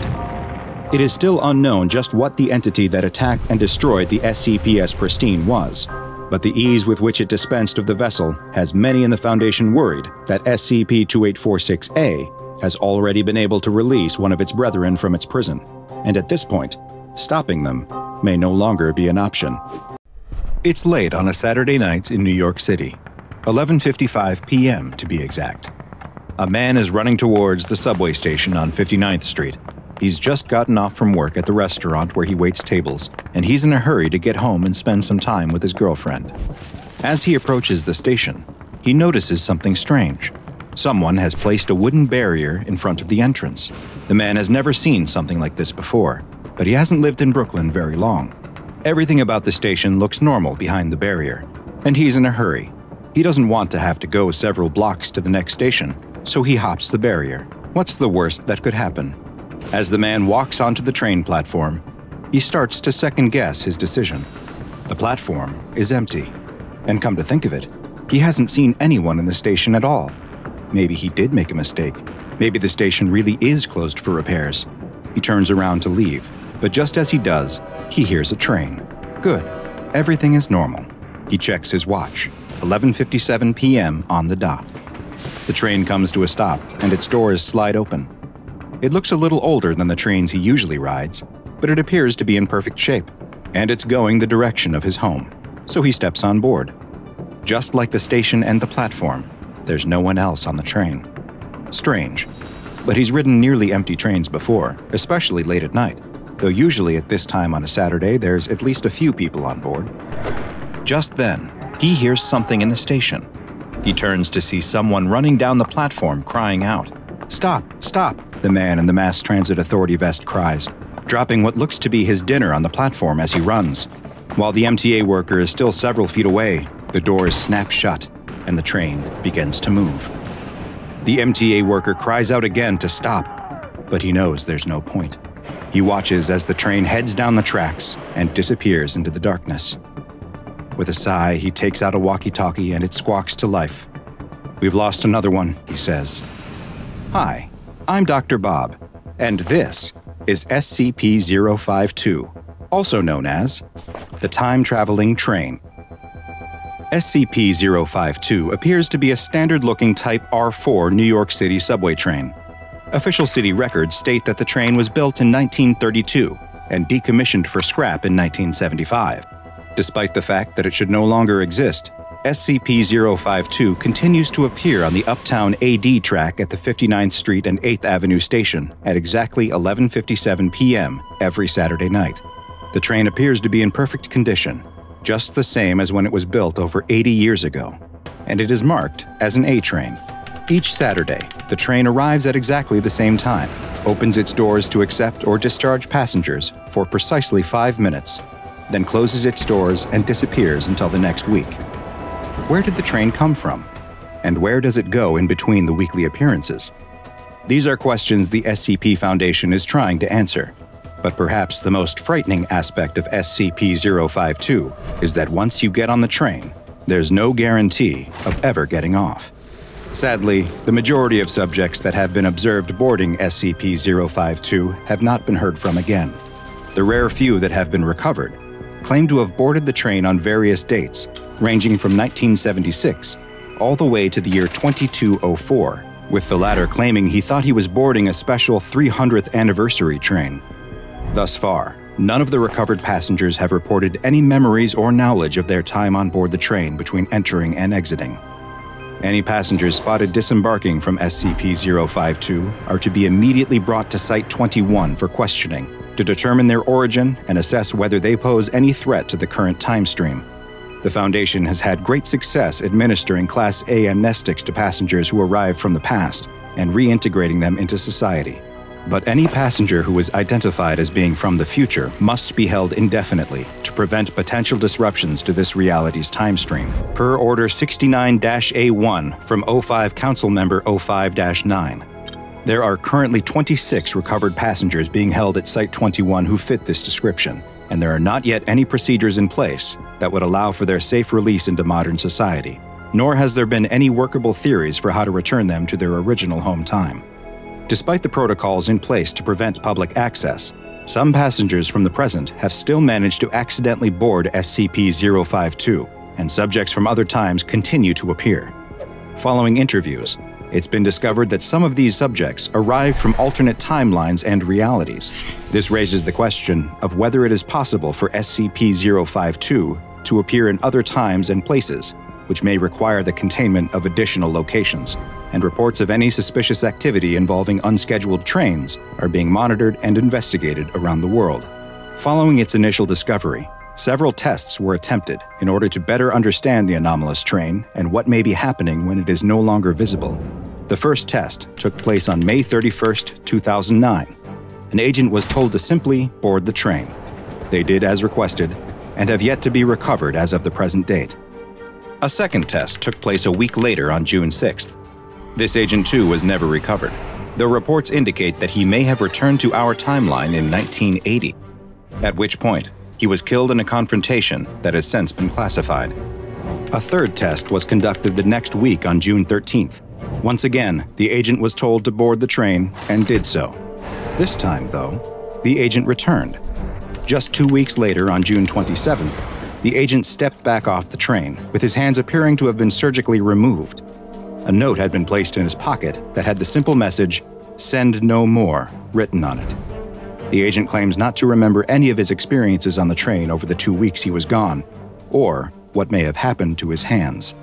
Following this third test, O5 Command issued orders stopping the use of Foundation agents as passengers on SCP-052.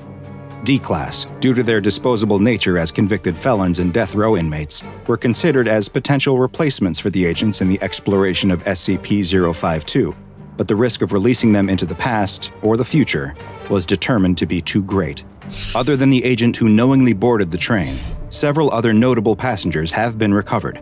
One case involved the recovery of a woman who entered the train on July 14, 2012, but was recovered 4 years earlier, on March 8, 2008.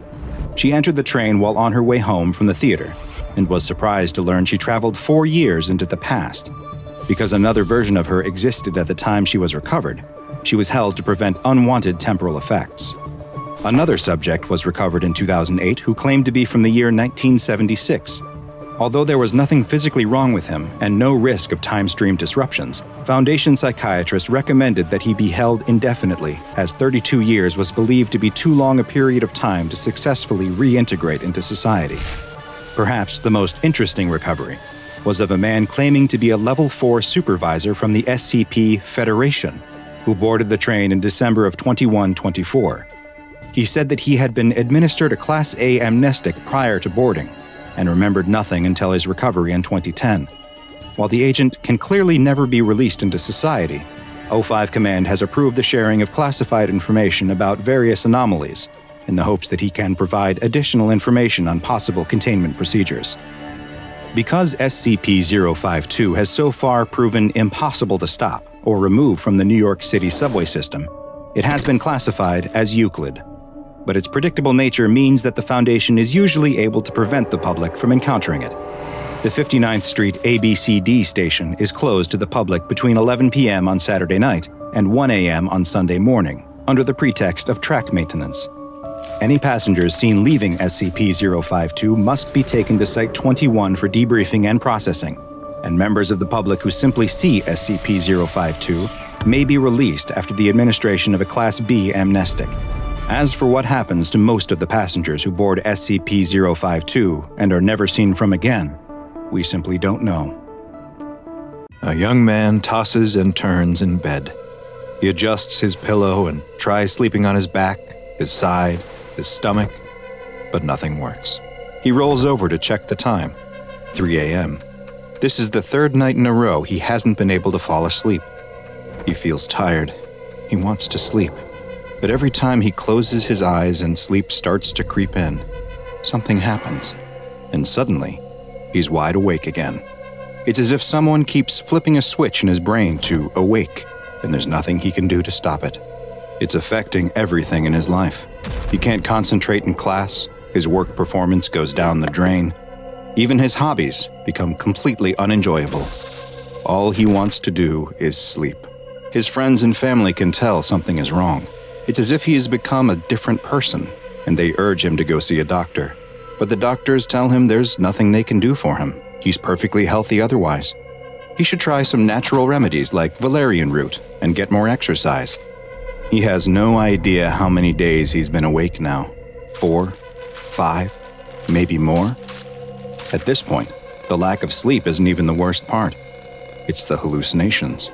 Sometimes they're just a shadow dancing outside of his vision, but others are incredibly vivid, feeling more real than his now dreary life does. He had to stop going to work and class entirely since he can't concentrate for more than a couple of seconds at a time. His friends don't want anything to do with him, and who can blame them? He has uncontrollable mood swings and lashes out for no reason. He's tried every sleep remedy there is.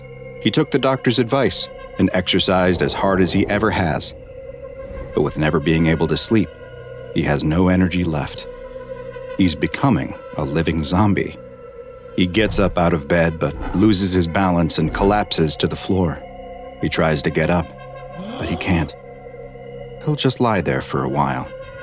He starts to drift away, and he readies himself for the jolt that always wakes him back up. But this time, it doesn't come. The wave of sleep that starts to wash over him feels different this time, though. It's heavier, more peaceful, and more permanent. Hi, I'm Dr. Bob, and this is SCP-966, also known as Sleep Killer. SCP-966 is the designation that the SCP Foundation has given to a creature that belongs to a group of anomalous predatory beasts, standing 1.4 to 1.6 meters tall and weighing roughly 30 kilograms. These hairless humanoids have an elongated face, a mouth full of pointed needle-like teeth, and each of their hands has 5 razor-sharp claws that can be up to 20 centimeters in length. Though unlike humans and apes, they are digitigrade, meaning that they walk using only their toes. But you won't be able to see the horrible visage of SCP-966 under normal circumstances, as they are only visible under very specific lighting conditions. They can only be viewed under light that has a wavelength between roughly 700 and 900 nanometers, which is just at the edge of the light spectrum that's visible to humans, stretching into what's known as infrared light. The only exception to this is if their skin, muscles, or organs have suffered from 2nd or 3rd degree burns, in which case, the affected areas of their body will show up under a greater spectrum of wavelengths that are visible to the human eye. Though frightening to look at, SCP-966 are actually quite weak physically, with very low muscular density. Their bones are hollow, similar to birds, and while their claws may be incredibly sharp, they are also easily broken, making them unsuited for use in combat. Additionally, they do not rest through sleep, but will, at seemingly random times, stop all movement and fall into a rest period that lasts roughly 3 to 5 minutes, after which they are able to resume their normal behavior. With all of these physical shortcomings, how did SCP-966 gain a reputation as such a fearsome hunter? The secret lies in their ability to emit bursts of a previously unknown type of wave. Hunting either alone or in pairs, SCP-966 uses this wave to inhibit its prey's ability to enter any of the restful sleep stages, and also stops the ability to microsleep. These waves have been observed to be effective at up to 20 meters, though tests have shown that they can be blocked by post-transition metals, of which lead appears to be especially effective. SCP-966 hunts and feeds on medium to large-sized animals, which includes humans. And once their quarry has been targeted by the sleep-inhibiting waves, the effect is permanent, with no method having yet been discovered that will allow them to regain the ability to sleep. Experiments have shown that unconsciousness can be induced in other ways, such as with the use of general anesthesia, though these methods have ultimately proven to be ineffective, since although the victim is unconscious, they are still not receiving any of the restful benefits of sleep while in that state. The effects of sleep deprivation on humans, both mentally and physically, are devastating. Symptoms can begin setting in after just 24 hours that can include mood swings, memory issues, and sensory impairment. After 2 to 3 days, the body's hormones become deregulated, and bodily functions like hunger, thirst, and temperature fluctuate wildly as cognitive abilities start to dramatically decline. Hallucinations, paranoia, and fits of rage are common, and the risk of death from sleep deprivation increases with each day that passes without sleep. And this is exactly what SCP-966 wants. After surreptitiously sending a burst of sleep deprivation waves at their victim, they will then stalk their prey until lack of sleep finally leads to total incapacitation, at which point SCP-966 consumes them. SCP-966 have proven to be both extremely quiet and agile when hunting.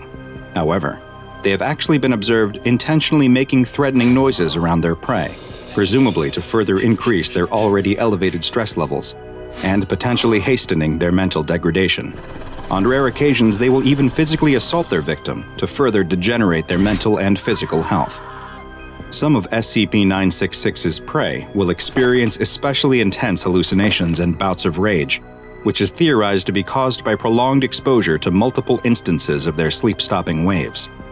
Why some victims are exposed to multiple waves when a single instance has been shown to be 100% effective is unknown, and it's hypothesized that they may only engage in this behavior when especially hungry, to try and speed up the process, though others have put forth the theory that SCP-966 may take some perverse form of joy in seeing its victims suffer prior to expiring.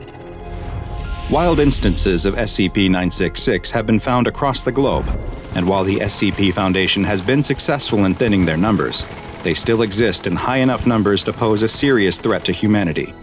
For these reasons, they have been assigned the classification Euclid. Mobile Task Forces Iota-1 and Iota-2, codenamed the Dream Hunters and Air Chasers respectively, are continually monitoring for any reports of sudden or violent deaths related to sleep deprivation in order to identify and neutralize the remaining instances of wild SCP-966. 4 SCP-966 specimens, 3 males and 1 female, have been acquired by the Foundation, and they are currently contained in a 10 by 10 meter room that is lined with lead and equipped with infrared security cameras. Each specimen is fed 20 kilograms of meat each month, and in the event that the female specimen gives birth, the new specimen is to be taken for observation and study before being disposed of prior to reaching maturity. An SCP Foundation doctor wearing a hazmat suit is escorted by 2 guards through the secure facility. They stop in front of a large, sealed door, and one of the guards scans his security card. There's an audible hiss as the door slides open. The doctor nervously looks to the guard, who motions him inside. They certainly won't be joining him. The doctor steps into the small airlock, and the door snaps shut. A complicated locking mechanism seals the door behind him. He's truly locked in. The reverse process then begins on the locked door in front of him. It finishes, and the door opens, revealing a room with bright lights that briefly blind the doctor. As his eyes adjust, he can see that the entire room is white and bathed in an intense light. He steps out of the airlock and towards the center of the room, where his task awaits.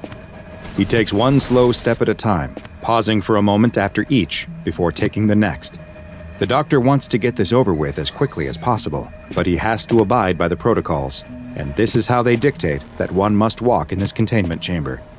As the doctor gets closer to the center, and his eyes further adjust to the bright light, he can finally see what this room contains. In the very middle of the room, directly under the lights, is a man. He's lying on a table and isn't moving at all, except for his slow, rhythmic breathing, which is assisted by the ventilator he's connected to.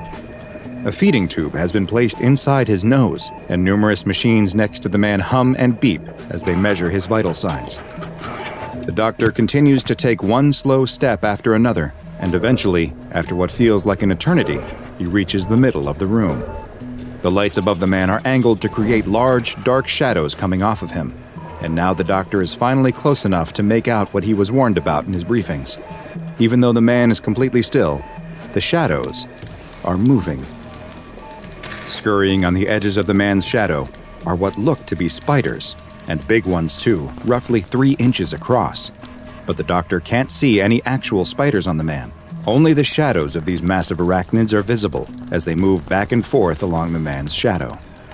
The doctor is growing increasingly nervous. He can feel the sweat dripping down the inside of his hazmat suit, though he tries to tell himself it's just a result of the bright lights beating down on him. The doctor reaches the machines measuring the man's vital signs and jots down their readings, marking down that the man's medically induced coma appears stable. He's continually distracted from his work, though, by the movement of the spiders. One suddenly jumps from one part of the man's shadow to another, startling the doctor and causing him to jump back. The spiders abruptly stop moving, and even though he can't see their eyes, he has the feeling that they are looking right at him. The doctor is frozen with fear, staring right back at the spiders. But after a moment, they go back to their previous behavior and start crawling along the edge of the comatose man's shadows once more. The doctor continues to go down his checklist and audibly gulps. He's reached the final item, the one labeled physical exam. Nervous sweat runs down his face into his eyes, and he wishes he wasn't wearing this hazmat suit so he could wipe it off. He knows he must get much closer to the man, and more importantly, his shadow, than he feels comfortable with. He has to physically take the man's pulse, though. They won't let him out of this room if he doesn't. He reaches out towards the man's hand, slowly and carefully. He can see the shadow of his hand getting dangerously close to the man's shadow, and the spiders. One of the spiders stops moving, as if it is watching and waiting for the doctor's shadow to get closer. It raises up on its hind legs, looking like it is ready to pounce. The doctor gets closer and closer to the man's hand, when out of nowhere, the room is rocked by an explosion.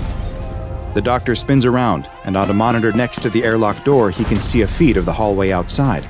The guards who had escorted him run down the hall as a red emergency light flashes.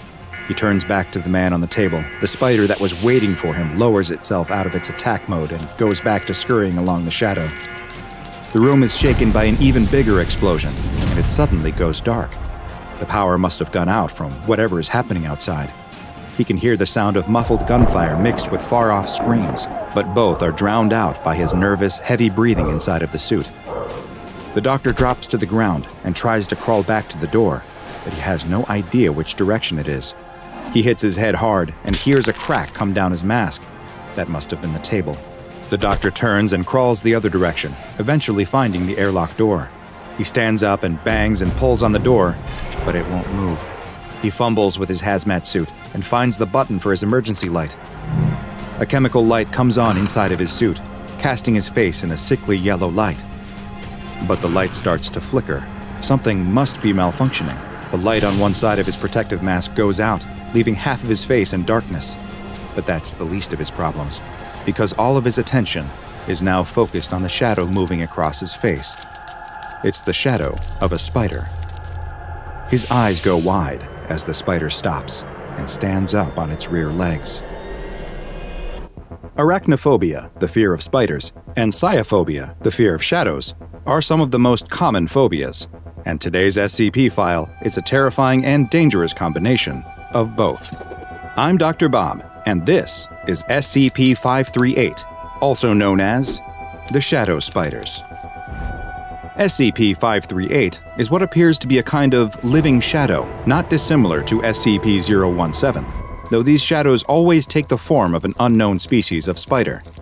These anomalous arachnids seek out the shadows cast by other living objects, attaching themselves to the edge of the living creature's shadow in such a way that their own shadows aren't obscured. Once attached to a shadow, the spiders will appear to feed off of them. This allows them to rapidly grow in size, with adults measuring a total area of roughly 15 square centimeters. Once they reach their full size, they will continue to feed, though this will only maintain their size. The feeding process seems to not impact the host in any way, and the spiders can remain on a shadow indefinitely. While the spiders have been observed feeding on the shadows of inanimate objects when no living creatures are available, these don't appear to provide the spiders with whatever nutrients they require, and they will slowly atrophy and decrease in size. It is only when they are connected to the shadow of a living organism that SCP-538 can thrive. SCP-538 are not locked to the shadow they are on, though. The spiders have shown the ability to move across areas to reach a new host, though they will decrease in size when not attached to a shadow, losing as much as 2 square centimeters of their size for every second that they aren't on a shadow. And should they be stranded in the open without a shadow to feed on, they will decrease in size until they disappear completely, at which point that individual instance of SCP-538 is considered to be terminated. The spiders normally avoid this fate thanks to their extremely fast movement, though, and fully grown instances have been measured moving up to 1 meter per second. While SCP-538 instances are usually quite benign, seeming content to simply live on the shadow of their host, they will attack if they are frightened, which is when the real danger presented by these anomalous arachnids comes to light. If the spiders are agitated, usually from the result of a rapid movement by its host, the spider will bite the organism's shadow before attempting to flee. Once bitten, the unlucky individual will progress through 5 distinct stages, all of which take place over the course of roughly 1 hour. During the first, the subject will report pain in the area of their body that corresponds to the part of their shadow that was bitten, but no puncture wounds or other marks will be visible in this location.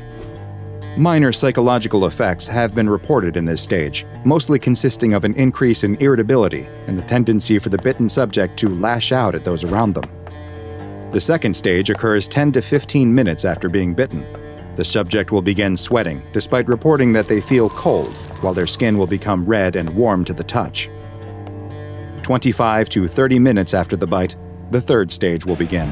At this point, the psychological effects become very noticeable, with the subject becoming violent and attempting to attack any person nearby. Their speech will be slurred, and they may show signs of impairment to their motor skills. The fourth stage begins at the 40 to 45-minute mark, and at this point, the subject's skin color will go from being red to a pale white as their core temperature drops 5 to 8 degrees Celsius. Their psychological state will alter once again, and they will go from being extremely aggressive to overly apologetic, blaming their previous behavior on the fact that they weren't feeling well and weren't acting like themselves. After offering their apologies, they will then request their leave from the area and attempt to retreat to a darkened area. The fifth and final stage happens 55 to 60 minutes after the bite, at which point the subject faces a grisly end to the entire ordeal. Their entire body will rapidly dissolve into a translucent liquid, while at the exact same time, their shadow will disintegrate into numerous smaller instances of SCP-538. The spider offspring measure just 4 centimeters across, and the new instances will immediately begin seeking out shadows of their own that they can attach to and feed off of. There is currently no known cure for being bitten by an SCP-538 instance, and even death will not halt the process. Instead, should the subject expire while in the earlier stages of the condition, death will cause the final step to occur immediately. In a bit of good news, only bites to the area of an individual's shadow that correspond to a spot of bare skin seem to cause these effects. Even thin materials like cotton clothing appear to be enough to prevent the process from starting. The SCP Foundation has multiple instances of SCP-538 in containment, and they are kept in a white 15 by 15 by 3 meter room that is accessible only via an airlock. 4 200-watt lights are focused on a table in the center of the room, where D-Class personnel in a medically induced coma is kept in a stable state, in order to serve as a feeding source for the SCP-538 specimens. No other sources of shade are allowed into the room, so that the D-Class serves as the only source of shadows. Any personnel that enter the room, whether to repair a light source or to check on the condition of the D-Class, are to wear sealed hazardous material suits equipped with oxygen tanks, and are advised that they must move slowly and deliberately in order to avoid agitating any instances of SCP-538. Initially, doctors sent to examine the D-Class personnel were allowed to enter the room alone. However, following the events of Incident I-538-1, that protocol has been changed. During the incident, an attack by the Chaos Insurgency caused disruptions to both the main and backup power sources to the part of the site where the SCP-538 containment cell is located, just as a Foundation doctor was in the middle of an examination of the comatose D-Class. Power outage led to all lights in the containment cell shutting off, while at the same time sealing the airlock that provides the only means in or out of the room and trapping the doctor inside. The power was not able to be restored to the containment cell for another 18 hours, at which point the doctor was finally removed from the cell. The doctor sobbed uncontrollably as he kept repeating that he could feel them crawling all over him. The doctor was required to attend mandatory psychological therapy for his newly developed arachnophobia, and was later reassigned. Following this incident, the examination protocol was updated, and health checkups of the D-Class personnel are now performed by a doctor who is accompanied in the cell by 2 security personnel, each of whom are equipped with 2 250-watt flashlights that can be used in the event of another disruption to the lights. If at any time a staff member is bitten by one of the spiders, they are to be immediately placed within SCP-538's containment cell as soon as possible, as the failure to properly contain them could easily lead to a massive containment breach by SCP-538 entities. Bitten individuals will often attempt to hide the fact that they are bitten, so anyone who comes into contact with the shadow spiders must be carefully monitored for signs of any of the symptoms that follow a bite. The ease with which they could quickly spread and the huge threat they pose to humanity has led to SCP-538 being classified as Euclid, and while the Foundation hopes that they have been successfully contained, we all must remain ever vigilant of movement on the edge of shadows. Should you spot something, don't take any chances. Your future, non-liquefied body will thank you for it. A pair of urban explorers are standing in front of a rather creepy-looking public school building. One explains to the other that it has been abandoned for years, though no one in the town seems to know exactly why. The two pull a board off one of the windows and climb through. The inside looks pretty much like they were expecting. Their flashlights reveal that years of squatters, teens partying, and wild animals have left plenty of refuse and debris lying around. There are 2 wings branching off the central portion of the building. They pick one of them to explore and start walking down the hall. As they make their way down past the graffiti-tagged walls, they stop to investigate one of the classrooms. It looks to be in the same bad state as the rest of the building, but incredibly, they're still writing on the chalkboard, as if the teacher stopped in the middle of a lesson and walked out. There's even a shriveled old apple still on the desk. As they exit the classroom back into the hallway, one of them stops. Wasn't the graffiti on the wall different before? Impossible. They must be mistaken. They keep walking and come to a stairwell. Time to explore the upper floors. They head up the stairs to the second floor and poke their head out. Everything looks to be about the same as on the first floor. They go back into the stairwell and start heading up again. It feels like they've been walking up the stairs for a long time, though. They should be all the way at the roof by now. They finally reach a door. It must lead to a taller part of the building they couldn't see from the ground outside. They open the door and see the second floor again. How could this be? The 2 look at each other. They've explored a lot of strange abandoned places, but nothing has creeped them out like this before. They head back down the stairs, and after only a few steps, they are back on the first floor. Something is really wrong with this place. Maybe it's best if they leave. They start walking back towards the entrance, but one grabs the other and points into a classroom. Isn't this the room they went in before? It has to be. The same apple is on the desk, but the complicated physics lesson has been erased. Now the chalkboard has just a simple phrase written on it. The children used to sing. The 2 scream and run out of the classroom. But which way is the entrance? The hall appears to stretch on in either direction before turning at 90-degree angles. This isn't right. The entrance was definitely visible from outside the classroom before. They pick a direction and start to run. The hallways seem to go on and on, turning in ways that should double back on themselves, but they still can't find the entrance. They try going back up through a stairwell, but just like before, there appears to be either too many or not enough stairs between the floors. The explorers keep running, checking rooms for a way out. Somehow they keep finding that same room with the rotten apple on the desk. They're panicking now. Every time they look away, the graffiti on the wall changes, or a new classroom door appears in the hall. They keep running, though, turning corner after corner after corner until... there it is, the entrance. But it's then that one of the explorers realizes he is all alone. He must have outran his friend. He looks at the entrance. It's so close. He starts to step towards it, but no. He can't leave his friend. He'll find him. He turns around and right in front of him is the same classroom again. The one with the apple. Only this time, his friend is in there, sitting in a desk in the middle of the room, asleep. Gathering the last of his courage, he runs into the room and tries to wake his friend, but he won't come out of his deep sleep. He pulls him out of the desk. If he won't walk out, he'll drag him out. He pulls him out of the classroom and down the hall towards the entrance. They're almost home free. He's just feet away from the door. He reaches out with his free hand and grabs the handle. Locked. He starts banging on the door, terrified that they'll be trapped in this place forever. When suddenly, the doors swing open. 2 stern-looking men in suits are standing in front of him. "You aren't supposed to be here," one of the men says, as the other picks up his friend, throws him over his shoulder, and escorts the both of them out of the school.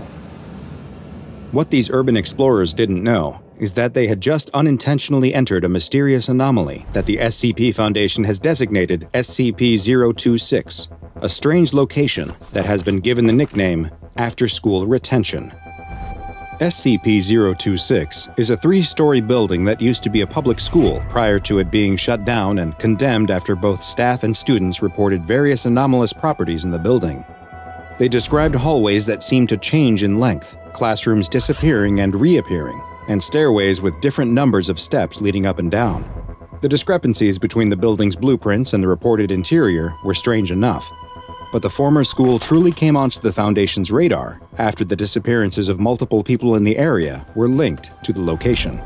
It was initially believed, after sending in robots equipped with video equipment to explore the school, that the spatial anomalies were actually caused by an anomalous mental effect the space was having on people's perception, and that the physical layout of the school was not actually changing.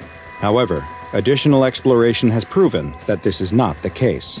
The physical space of the school does in fact seem to change, and even the exploration robots are affected by this shifting geometry. The inside of the school is covered in a substantial amount of graffiti, and most of it is the type you'd expect to see in any abandoned space. Gang signs, names, and street art, for example. But it appears to fade in and out, and will change location.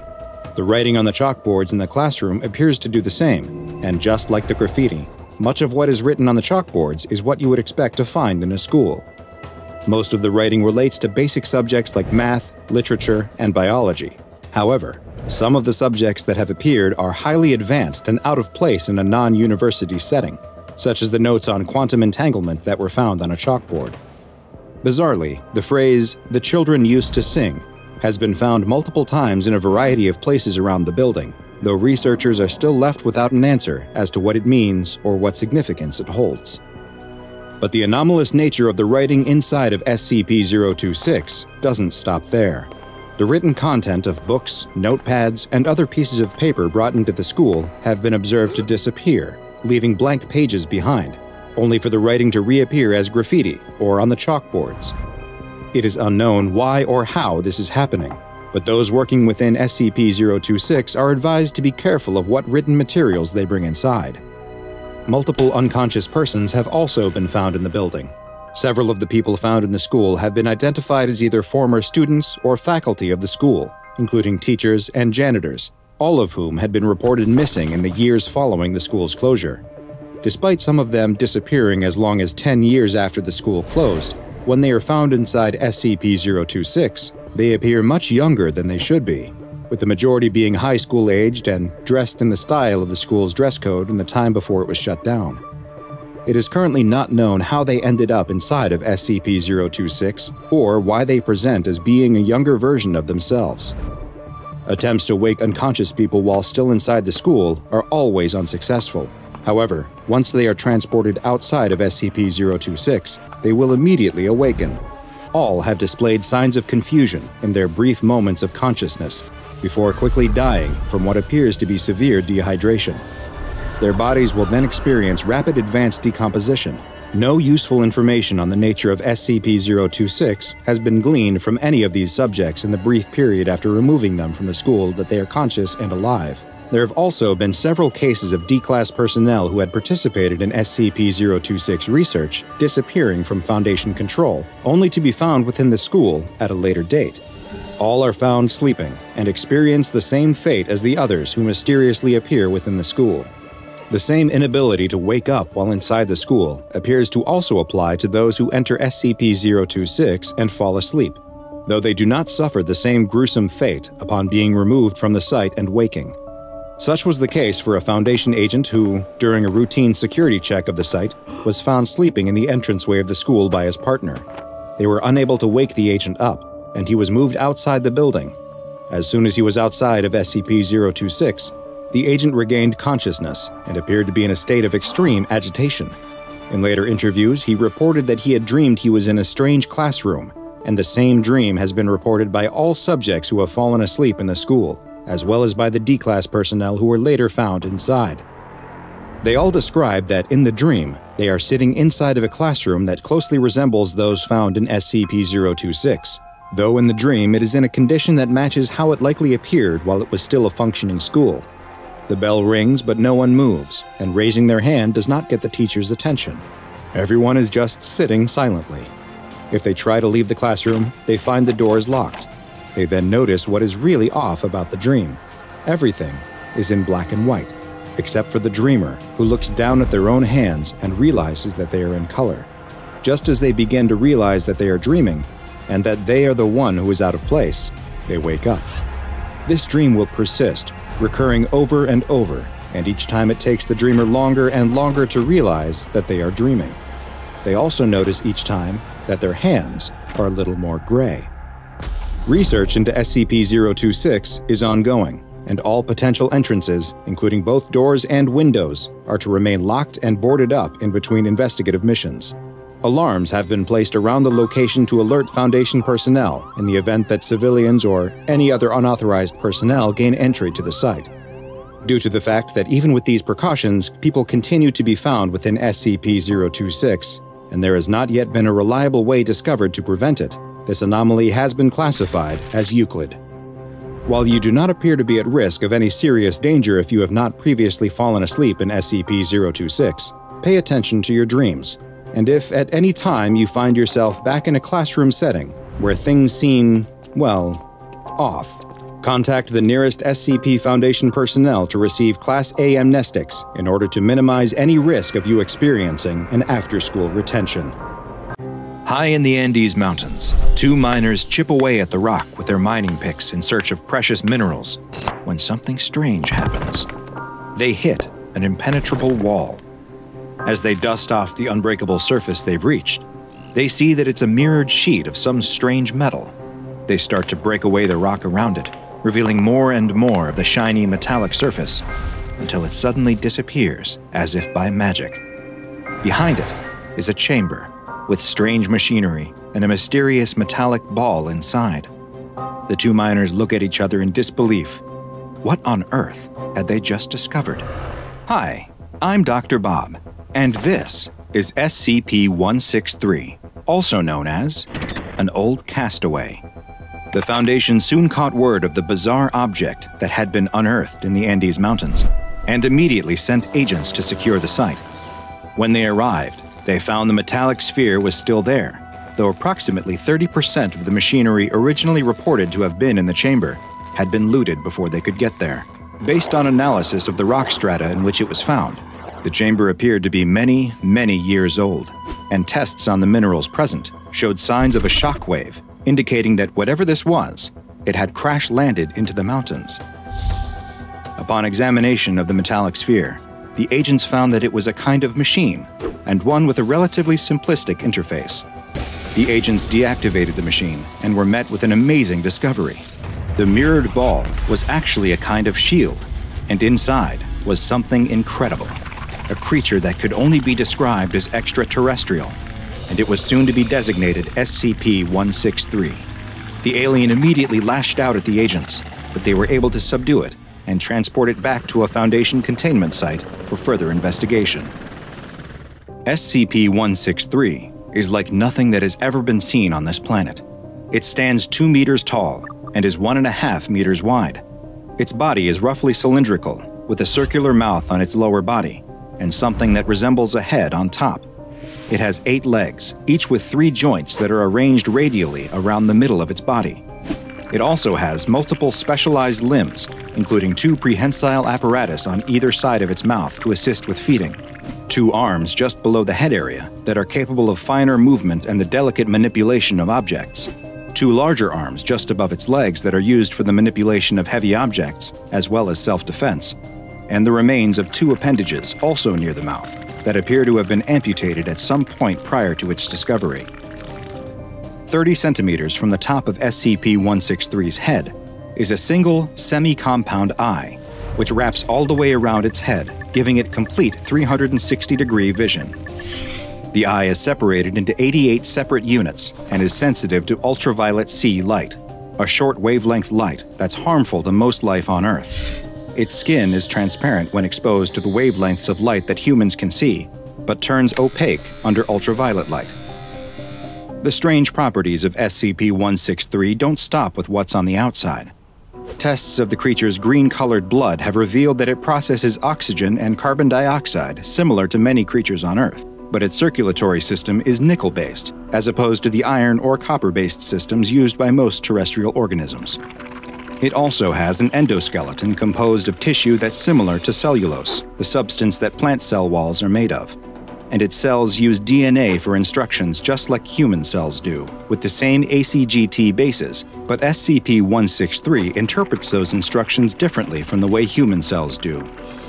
All of these differences mean that SCP-163's home environment must be radically different from Earth's, with different types of proportions of elements present. Certain elements that are perfectly safe for humans are dangerous to SCP-163, and vice versa. Tests have shown that while it's able to survive in our atmosphere unaided, it will begin to show signs of illness after 1 hour. In order to stay alive, it's vital that SCP-163 continues to possess and maintain the universal life support device that was discovered with it, designated SCP-163-1. The device is able to convert basic chemical elements into subsistence for 163, as well as projecting the protective metallic shield that it was found encased in. The other technology recovered from alongside SCP-163 has yet to be fully understood, though research is ongoing. The technology is surprisingly low-tech, with much of it consisting of transistors assembled into analog computers with seemingly varied purposes. The processes these computers appear to be modeling do not match up with any known scientific processes, and it's theorized that they have something to do with 163's life support. It's still not known how or if it communicates complex ideas. When in certain states, it produces a steady sinusoidal wave at approximately 15 Hz that can last anywhere from 15 seconds to 10 minutes, and personnel that have been exposed to the sound have reported experiencing feelings of paranoia and are recommended to remain in well-lit conditions until the feeling subsides. SCP-163's main way of expressing emotion appears to be with the lump of tissue above its compound eye, and depending on how it feels, it will furrow its brow in a number of different ways. It has also been shown to display a positive response to something by rapidly beating its delicate upper arms together, and a negative response by doing the same with its two powerful lower arms. SCP-163 is to be contained in an enclosure with rooms for living, dining, work, and sleep, as well as a receiving room with an airlock and seating that's appropriate for both 163 and a human researcher. The air in the enclosure is to be filtered and regularly checked for impurities, and there are two lighting systems, one that produces light within the human visible spectrum, and one producing ultraviolet light. Personnel are to wear isolation suits at all times when in the enclosure, to protect both themselves and SCP-163 from cross-contamination. Surprisingly, SCP-163, which has been classified as safe, is also free to leave its enclosure, provided it don its own isolation suit first, and is escorted by a researcher at all times. A number of experiments have been performed in an attempt to communicate with SCP-163, as well as determine its level of intelligence. In one test, a number of cards with images printed on them that depicted various human expressions and emotions were shown to 163. It did not appear to recognize any of them, but it did hold the 18th image shown up over the presiding researcher's faceplate. In another, it was given a test to see whether it was capable of selflessness and would offer help if given the chance. A researcher brought two wooden blocks and a box into 163's enclosure. The researcher opened the box and placed one block inside before closing the box. The researcher then tried to place the other block inside the box, acting as if they were struggling and couldn't figure out why the block wouldn't go inside the closed box. After watching for 10 seconds, SCP-163 assisted the researcher and opened the box, a result consistent with how human children behave when given the same test.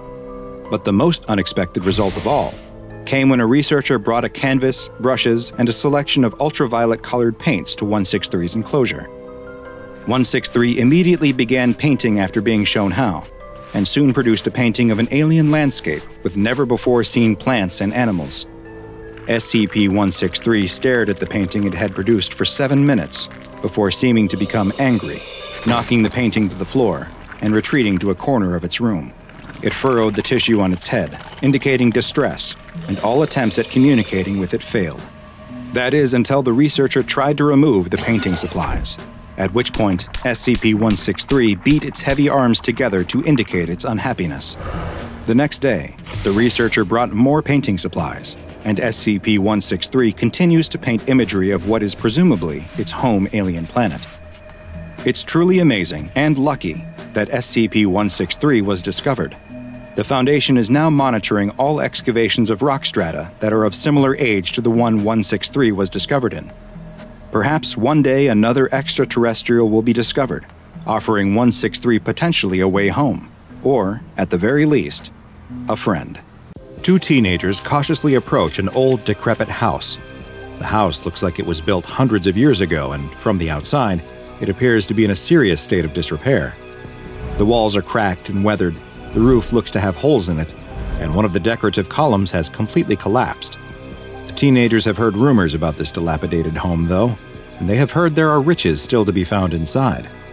One of the teens starts walking up the stairs onto the porch, but his friend seems reluctant to follow. Is he sure that no one lives here? The braver of the teens tells his friend that he's been watching the house for days and hasn't seen anyone come in or out. The only signs of life have been a very faint light visible between the cracks of the house's boarded-up windows, and he's not even sure if he actually saw any lights or not. If there is anyone in there, it's just some crazy old person. They can easily scare them off and loot the house at their leisure. His friend still doesn't look sure, but the other teen proceeds to take out a lockpick. He tells his friend to keep a lookout while he works on the door. He doesn't need to keep watch for long, though, since the lock almost immediately opens with a loud click. He opens the door carefully, but it still squeaks loudly. Through the crack, he can't see much of anything inside. It looks very dark. "Come on," he tells his friend as he slips inside. His friend looks nervous as he watches his friend disappear into the house. Suddenly, there's a loud crash. "Oh no, we've been caught," he thinks as he spins around.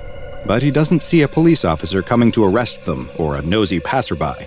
Instead, he watches as a cat chases a rat into some trash cans, knocking more of them over. He breathes a sigh of relief as he watches the cat come out of the pile of trash, holding its prey limply by the tail. He turns to follow his friend into the house, but is stopped when the door snaps shut in his face. He tries the doorknob, but it's locked. He taps quietly on the door. No response. He taps a little louder, whispering, "Hey, what's going on?" But still no response. What is going on? Inside, his friend is also pulling on the doorknob, but it's no use. The door won't budge, and the lock won't turn. He also tries tapping lightly on the door, but there's no signs from outside that anyone has heard him. He's trapped. He looks around the darkened room. Just like the outside, the interior looks like it hasn't been updated in hundreds of years.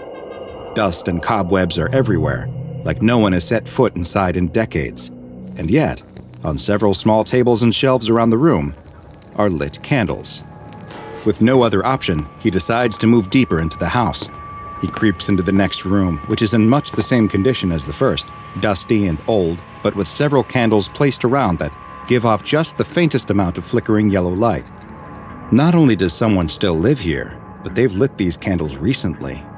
He takes a folding knife out of his pocket and opens it, holding the blade out in front of him. Just then, he hears something, a noise like footsteps, and it sounds like it's coming from upstairs in the room right above him. They might be coming down to look for him. He needs a place to hide. He spots a sofa near the corner and tries to get down behind it as much as possible. As he grips the edge of the sofa with one hand, he suddenly drops his knife to the floor and uses his now free hand to stifle a scream. He looks at the hand that was just gripping the sofa and sees a long sewing needle plunge deep into his hand. Was this stuck into the couch? He pulls the needle out of his hand. It nearly went all the way through, and holds the bloody wound up to his mouth, trying to stop the flow of blood as he waits and listens. The sound of footsteps finally stop. Whoever is walking around, it doesn't sound like they're coming down the stairs to find him. He has to get out of this house, though. There must be another way out. He picks up his knife and quietly moves to the next room. Once again, it's in the same condition as the last. But wait, what's that in the corner? Is that a person lying there? Outside the house, his friend is looking through the same trash that he saw the cat hunting in. Aha! Just what he was looking for, an old wire hanger. He runs back to the old house, untwists it, and inserts the thin wire into the lock. Inside, the trespassing teen gets closer and closer to the thing in the corner. It's so dim, though, with the only light coming from the candles, that he still can't make out what it is. But he feels strangely compelled to find out. He picks up one of the candles off of a nearby table. Outside, he still can't get the lock open, but he's got to keep trying. He can't leave his friend trapped inside. He's standing right over the thing in the corner now. He kneels down and brings the candle close to see what it is, and screams. His friend throws down the hanger in frustration before sitting down on the porch. He can't figure out why his friend was able to open the lock so easily, and now it won't move. Did something in the mechanism break? He doesn't know what he's going to do, though. Should he call for help? The police will arrest them both if he does. How long should he wait, though? It feels like his friend has been stuck for a long time, and he hasn't heard anything from inside. What could possibly be happening in there? Should he just leave and hope that his friend is able to escape on his own? Just as he is wondering what to do, he hears a click behind him. He turns around and tries the door handle, but it's still locked. He looks down and sees the wire hanger. Maybe he'll give it one more try. He sticks the hanger into the lock and hears the lock pop open almost instantly. He tries the door handle, and this time, the door swings open. He stands there looking through the cracked door into the dark house. He's terrified at the thought of going inside, but he can't leave his friend in there. If he's in trouble, then he has to save him. Gathering up all of his courage, he enters the house and sees the same thing his friend did, a dusty old room. He takes a step into the candle-lit room and freezes. There's something in the middle of the room. It's a chair that's turned away from him, but he can see that someone is sitting in it. But wait, is that his friend? "Hey," he calls in a loud whisper, but his friend doesn't respond. "Come on, let's get out of here." Still no response. He starts walking toward his friend, but stops when he hears what sounds like footsteps coming from the room above him. He's got to get his friend and get out of this house. He checks over his shoulder to make sure the door is still open before starting to quietly move towards his friend again. He's close enough that he can reach out and shake his shoulder, but his friend doesn't react. He walks around to the front of the chair and sees his friend. Except it's no longer his friend. Staring back at him are two empty eye sockets. His mouth has been pulled back by stitches of thread into a horrifying permanent grin. But worst of all is what he hears. It's the sound of the front door slamming shut. Привет! Today's file is a special one and comes from the Russian branch of the SCP Foundation. It's SCP-1098-RU, also known as the Theater of Living Puppets. SCP-1098-RU is a two-story house located in a small Russian city which appears to have been constructed in the Baroque style, which was popular in the 17th and 18th centuries, and is characterized by its exuberant details. The house is likely several hundred years old and is in an advanced state of disrepair. The local government administration has marked the house for demolition multiple times, but for reasons that remain unknown, these plans are always scrapped or indefinitely delayed. All of the doors that lead into SCP-1098-RU are locked, and the windows are all boarded up. Anyone who attempts to damage the house, even just by removing the boards from the windows, will experience an odd anomalous effect that compels them to instead protect the structure and cause it no harm. This effect only wears off when the subject moves at least 50 meters away from the house. The only way to enter SCP-1098-RU is through the front door, which, even though it is locked, is easily able to be picked open, which causes no harm to the house and prevents the anomalous effect from overcoming the subject trying to gain entrance. Once someone has entered the house, they will find that the door closes behind them and locks itself. The lock cannot then be picked open again for 1 hour. The interior of the house matches the exterior stylistically, also appearing to have been designed in the Baroque style and in a poor condition. The house is quite dark since there are no electric lights present, and all of the windows are boarded up, blocking any outside light. The only illumination comes from the lit candles that are placed around the house, which appear to be constantly replaced and lit again when they burn out. The sound of slow footsteps can be heard inside the house, though the room they are coming from seems to change. The entity producing the sounds has been classified as SCP-1098-RU-1, and it is thought that it is also responsible for the placing and relighting of candles around the house, as well as several other anomalous effects. The Russian branch of the SCP Foundation first became aware of potential anomalous activity related to SCP-1098-RU after the disappearance of multiple teenagers was linked to the location. In interviews, many of their friends and family reported that their last known locations were near the site of the old Baroque-style home, and several had expressed a desire to investigate the house before they disappeared. Local police investigated the house, which only led to them disappearing as well. After learning of the strange activity connected to the house, the Foundation took over the investigation, planting a cover story that totalitarian sects were responsible for the disappearances, while Class A amnestics were administered to all relatives of the missing teens. The Foundation immediately began investigating the house, but carefully, since they had already seen how easily people could go missing inside. In the first excursion into the house, a remotely controlled robot fitted with a camera was sent inside. Just like when a person enters, the door closed and locked behind the robot, but its camera feed continued to broadcast images to the researchers outside. As the robot explored the rundown house's rooms, it found something much more disturbing than just lit candles. In several of the rooms, corpses were discovered, which were later identified as being some of the missing teenagers. All of the bodies found had their eyeballs removed, and thick threads had been sewn into their arms and legs, as if they had been turned into giant living puppets. Some of them also had stitches in their chest and face areas. The face stitches appear to have been made to force the face to have a certain expression, while the chest stitches may indicate that organs had been removed. No signs of decomposition were present, though, despite some of the bodies likely being many months old. Several objects were also found next to the bodies, including surgical knives, needles, thread, and at least one artificial eye. Exactly 1 hour after the robot entered the house, the camera ceased broadcasting images and all contact was lost. For the second excursion into the house, the Foundation decided that a human being would be more effective at gathering information than a robot. A Class D personnel was given a flashlight, a camera, and a radio, and sent on a mission to attempt to remove objects from the house and to locate the robot from the first research mission. The D-Class entered the house, and researchers noted that from what they could see on the video feed, that the layout of the house hadn't changed. Candles were still present around the room, though it was clear that they had been replaced by fresh ones. As the D-Class explored the first floor of the house, he reported that he could hear footsteps coming from different parts of the house, and on one occasion, that they sounded like they were coming from a room he had just left. But when he returned to that room, no one was present. He wasn't able to locate the missing robot, but did find the same corpses that the robot had.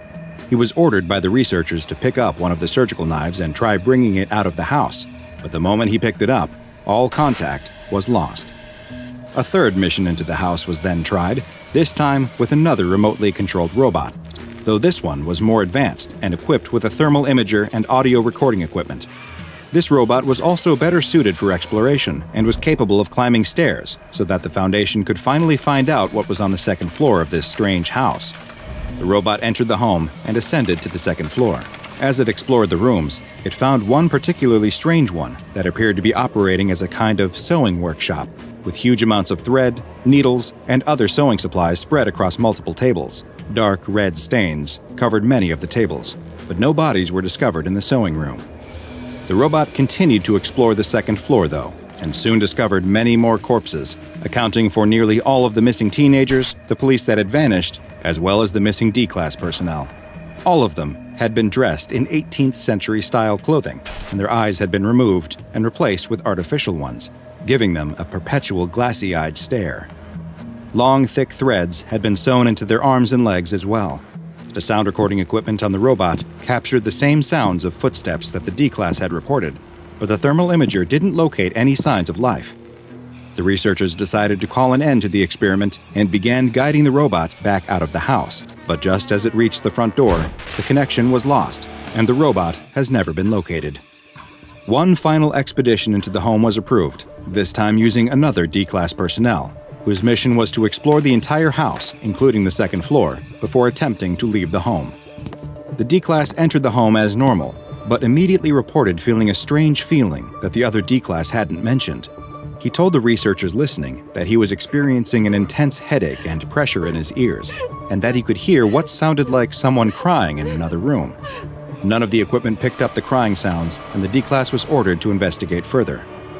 He approached the room that he claimed the sound was coming from, but still nothing was detected on the audio recording equipment.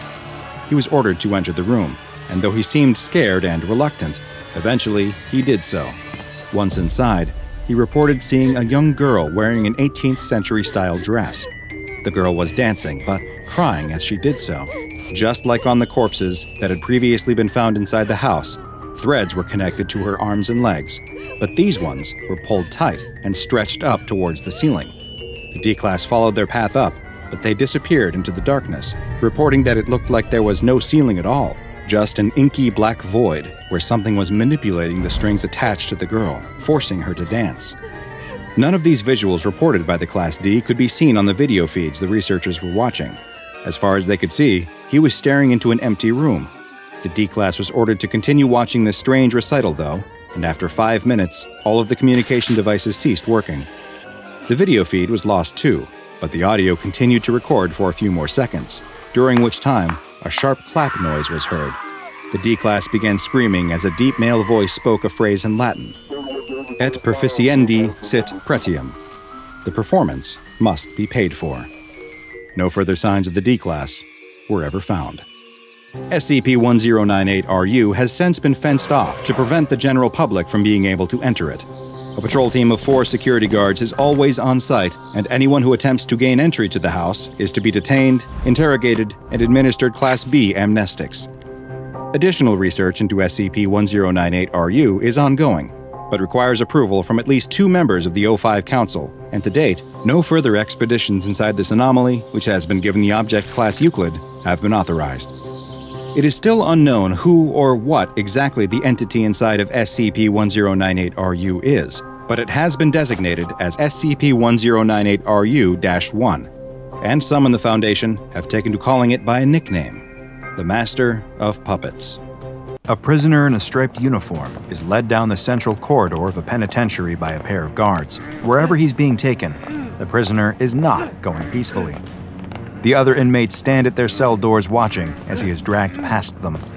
The prisoner is begging for the guards to show him mercy, pleading for them not to make him go in there, to subject him to anything in the world, but that. The guards pay no attention to his cries as they force him along. They reach the end of the corridor and stop in front of the last cell, number 667. The prisoner looks into the dark, empty cell and screams, struggling against his captors one last time before they overpower him and shove him inside, slamming the door shut behind him. The prisoner looks around the small, dim cell. All that's inside is a bed with a thin mattress and a filthy toilet. He looks extremely scared, his eyes searching around the cell as if a monster is going to leap out from a dark corner and grab him. The prisoner hears a cracking sound and jumps in fright, spinning around to see a different kind of monster. Standing between the 2 guards who led him here is a 3rd prison guard. He's enormous, and the prisoner watches as he cracks the knuckles of his massive hands. The giant guard reaches for something hanging next to the cell door. It's a clipboard. He looks at the prisoner's uniform and notes his name before writing it down. The large guard asks over his shoulder, "So, what are we thinking? 1 day? 2? For this one?" One of the other guards answers, "He deserves a lot more than that for what he did." "Why, what'd he do?" asks the big one. "He attacked one of the nurses. She's in pretty bad shape." One of the nurses? The veins in the larger guard's head start to bulge out as his grip on the pencil tightens. "Who was it?" It was Gloria," the guard answers. The pencil snaps in the giant guard's hand. One of the guards quickly picks it up and hands it back to him. Through gritted teeth, he answers, "I see." As the giant guard stares at him with angry, violent eyes, the prisoner starts to slink back into the dark cell, terrified of what's going to happen to him. "You like to attack nurses, do you? Well, we're gonna give you plenty of time to think about that. I'll see you in a year." The 2 other guards look at each other, clearly thinking that this is extreme even for a crime like this. "You sure that's a good idea?" one of them asks. But it's already too late. The guard has penciled in the date for exactly 1 year later. "No, please, no!" the prisoner screams, rushing towards the bars and reaching out as if it will somehow help him. But it doesn't. There's a faint rustling of wind that seems to carry the sound of whispers, and then the prisoner vanishes. He's simply gone, blinked out of existence. The guard hangs the clipboard back on the wall before turning and quickly walking away. He needs to get to the infirmary. The 2 guards can do nothing but shrug at each other and follow after him. "Poor guy," one of them whispers as they walk away from the empty cell. 1 year to the day later, the huge guard walks down the same prison corridor. It's late at night, and as he walks along, he lets his baton hit against the bars of the cells, making a loud clatter. "Wake up, everyone, wake up. It's a homecoming day." Sleepy prisoners get up out of their beds and stand at the front of their cells, trying their best to look through the bars to see the cell at the end of the block. "See what happens when you mess with staff? Come on, get up, today's the day. It's a homecoming." The guard gets to the end of the corridor and stops in front of the empty cell with the clipboard hanging on the wall next to it. The door is open, and there's nothing inside the dark cell except for the same dirty toilet and bed. The guard takes out his pocket watch and checks the time. Everyone, the guard and the prisoners alike, are all focused on the empty cell. The guard checks his watch again. The minute hand ticks over to midnight, and the moment it does, the cell door slides shut and locks with a loud click. The prison is completely silent, each inmate waiting with bated breath to see what happens next. The guard takes out a large, heavy ring of keys and inserts one into the cell door before stepping inside. He looks around, and still it appears that nothing inside is different. But then he spots what he's looking for. There in the corner, near the toilet, is a huddled figure in a striped prison uniform. "Well, well, well, there you are." The guard starts to walk towards this person who has somehow appeared in the cell, but the huddled figure doesn't move or react in any way. The guard reaches down and puts a hand on the man to flip him over. "How'd you enjoy your stay?" Solitary confinement is one of the most brutal forms of punishment that is still in use across much of the world today. The psychological and physical distress that comes from days, weeks, months, even sometimes years spent alone can be devastating. But as horrible as this practice is, there exists a form of retribution that is even more terrifying. One that even the most hardened of criminals fear and would do anything to avoid. This is SCP-2701, also known as True Solitary. SCP-2701 is a seemingly standard-looking prison cell located in a now-condemned Pennsylvania State Penitentiary. The prison, which was built in the early mid-1800s, was showing its age long before it was finally shut down, and the cell contains only an old toilet and bed, with a clipboard hanging to the left of the cell with various forms marked as intake. The cell's construction materials appear normal, and the contents themselves are non-anomalous. It is only when someone is placed inside of SCP-2701 and the clipboard next to the cell is used that its frightening effects become evident. When a human being is locked within the cell, their name is written on the intake form and a date is filled in under the Release Date section. SCP-2701's anomalous activation event is put in motion. 13 seconds after these conditions have been met, the person inside will disappear, completely vanishing from view as if they simply no longer exist. Any attempts to better understand the process by which they dematerialize have been unsuccessful, as all recording equipment looking into or placed inside the cell will show only static or blank images during the 13 seconds before the subject disappears. Researchers observing the effect in person, though, have reported the sounds of wind and unidentified whispering voices, but it is still unknown what may be producing these.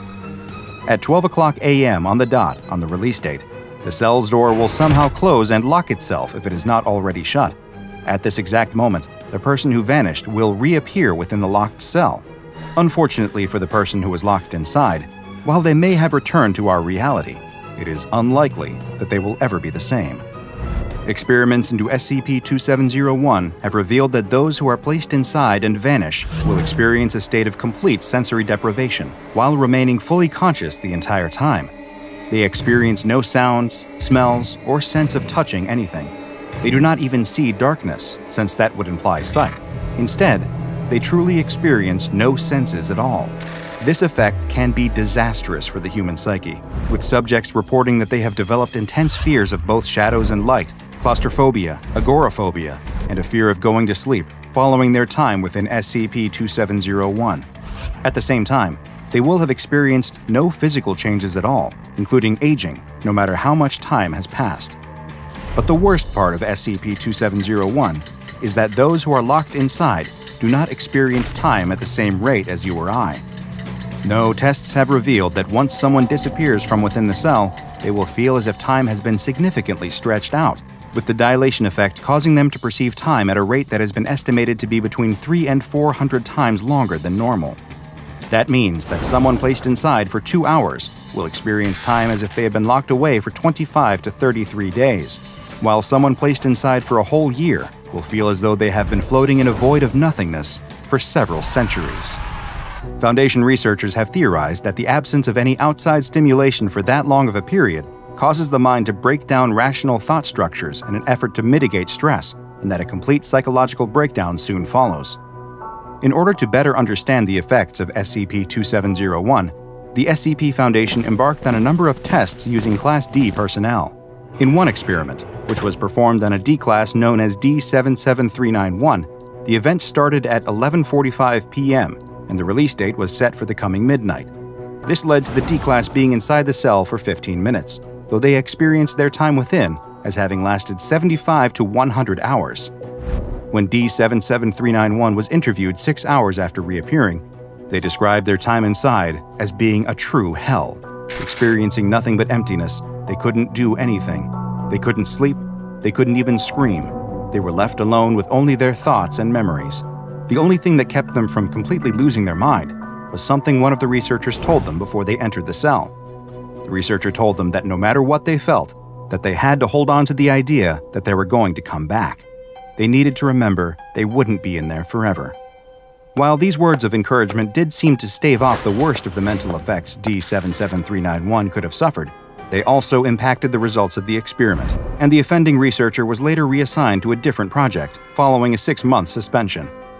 The SCP Foundation first became aware of SCP-2701 following reports of certain abnormalities at a Pennsylvania state penitentiary. There were numerous complaints by lawyers that they were not being allowed to meet with their clients, and that they were being denied access to the site by the prison's warden. When police were finally dispatched to the site to investigate, it was discovered that the entire prison, which previously housed 137 inmates and employed a number of staff, had only one inhabitant: the warden. He described the activation procedure for cell 667 and explained that he had placed every single prisoner inside one by one and made them disappear. He had been keeping the funds that were supposed to be used for the care of the inmates, as well as to bribe officials and former staff in order to keep the warden's scheme secret and prevent any official inquiries.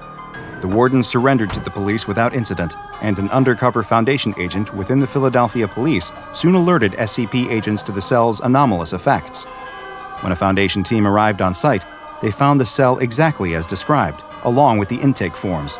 The prison warden had been telling the truth. Over 100 forms were filled out with inmates' names, with release dates ranging from 50 to over 1,300 years in the future.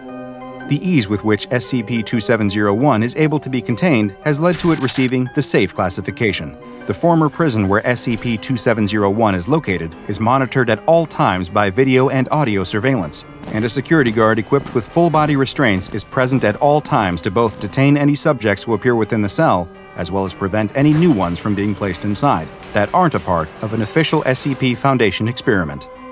A young man and his girlfriend enter the apartment they share. She tosses her keys on the entryway table as the man checks the time on his phone. He reminds the young woman that they will need to leave soon if they don't want to miss the movie they have purchased tickets for. The woman agrees, but she wants to take a quick shower before they leave. As she goes to freshen up, the man sits down at his computer to get in a quick round or two of his favorite online squad-based first-person shooter. He puts on his headset and jumps into a game. Before he knows it, he's just finished his 3rd round. He checks the time on his phone again and realizes that they were running late. He takes off his headphones and is confused when he hears what sounds like the shower still running. He gets up and goes to the bathroom door and listens. The shower is definitely still on. The man knocks on the door and asks if everything is all right. He waits a moment, but there's no response. He knocks again, and still nothing. She doesn't usually take showers this long, and he immediately worries that she might have passed out or, well, he doesn't even want to think about it. "I'm coming in, okay?" he announces as he opens the door to check on her. The man immediately notices how steamy the room is. The hot water must have been running for a while, and he's worried she really did pass out from the heat. "What's going on? Are you okay?" he asks, and when there's no response again, he pulls open the shower curtain to find nothing. Just an empty tub. There's no sign of his girlfriend anywhere. The man is beyond confused. He turns off the water and goes to the bedroom, but she isn't in there either. He runs to the front door, but it's still locked, and her keys are sitting on the table. He unlocks the door and sticks his head out into the hallway anyway, but nothing is out there. What is going on? He checks the bedroom again, then the bathroom, but she hasn't suddenly reappeared in either. He's in complete shock, unsure of what could be happening. He sits down on the toilet and puts his head in his hands. His head is spinning as it feels like the world is suddenly falling down all around him. The police are immediately suspicious of the man's story. His girlfriend simply vanished while taking a shower? "You expect us to believe that?" the detective asks. The man has no answer, though. It's as if she simply blinked out of existence. He's convinced she must still be in the building somewhere, that she somehow slipped out without him noticing. But none of the security footage from inside the building shows anything abnormal. There's footage from the cameras in the lobby of them entering the building, but nothing after that of her leaving. Just as in every missing person case like this, the boyfriend is the #1 suspect. But without any evidence, they can't hold him any longer.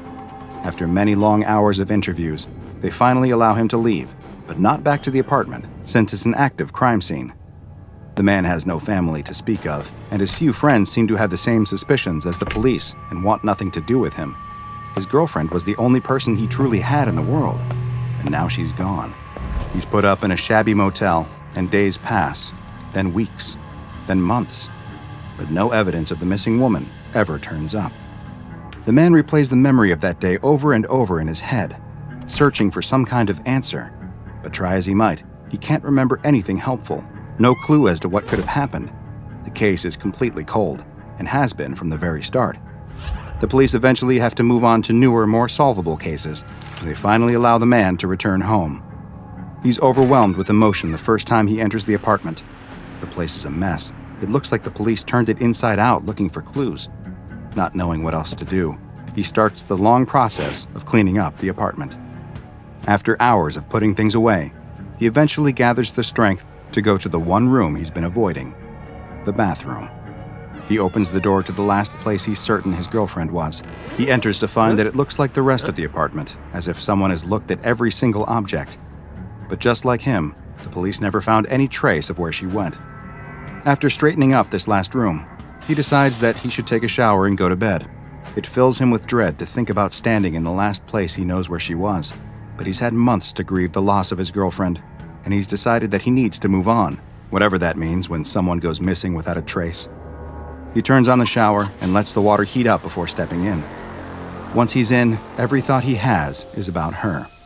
He wonders if she ever actually got in the shower at all, or somehow used it as a diversion to slip out unseen. He just can't figure out how. The day's events race through his mind, just as they have 1,000 times before, but his thoughts are interrupted when he notices that the water has started to pool around his feet. He looks down and sees that the drain cover looks normal. Maybe there's a clog, though. Do showers clog when they're not used? He has no idea. He bends down to get a closer look. The long, black creature emerges from the drain in the blink of an eye and latches onto his mouth, muffling him before he even has a chance to scream.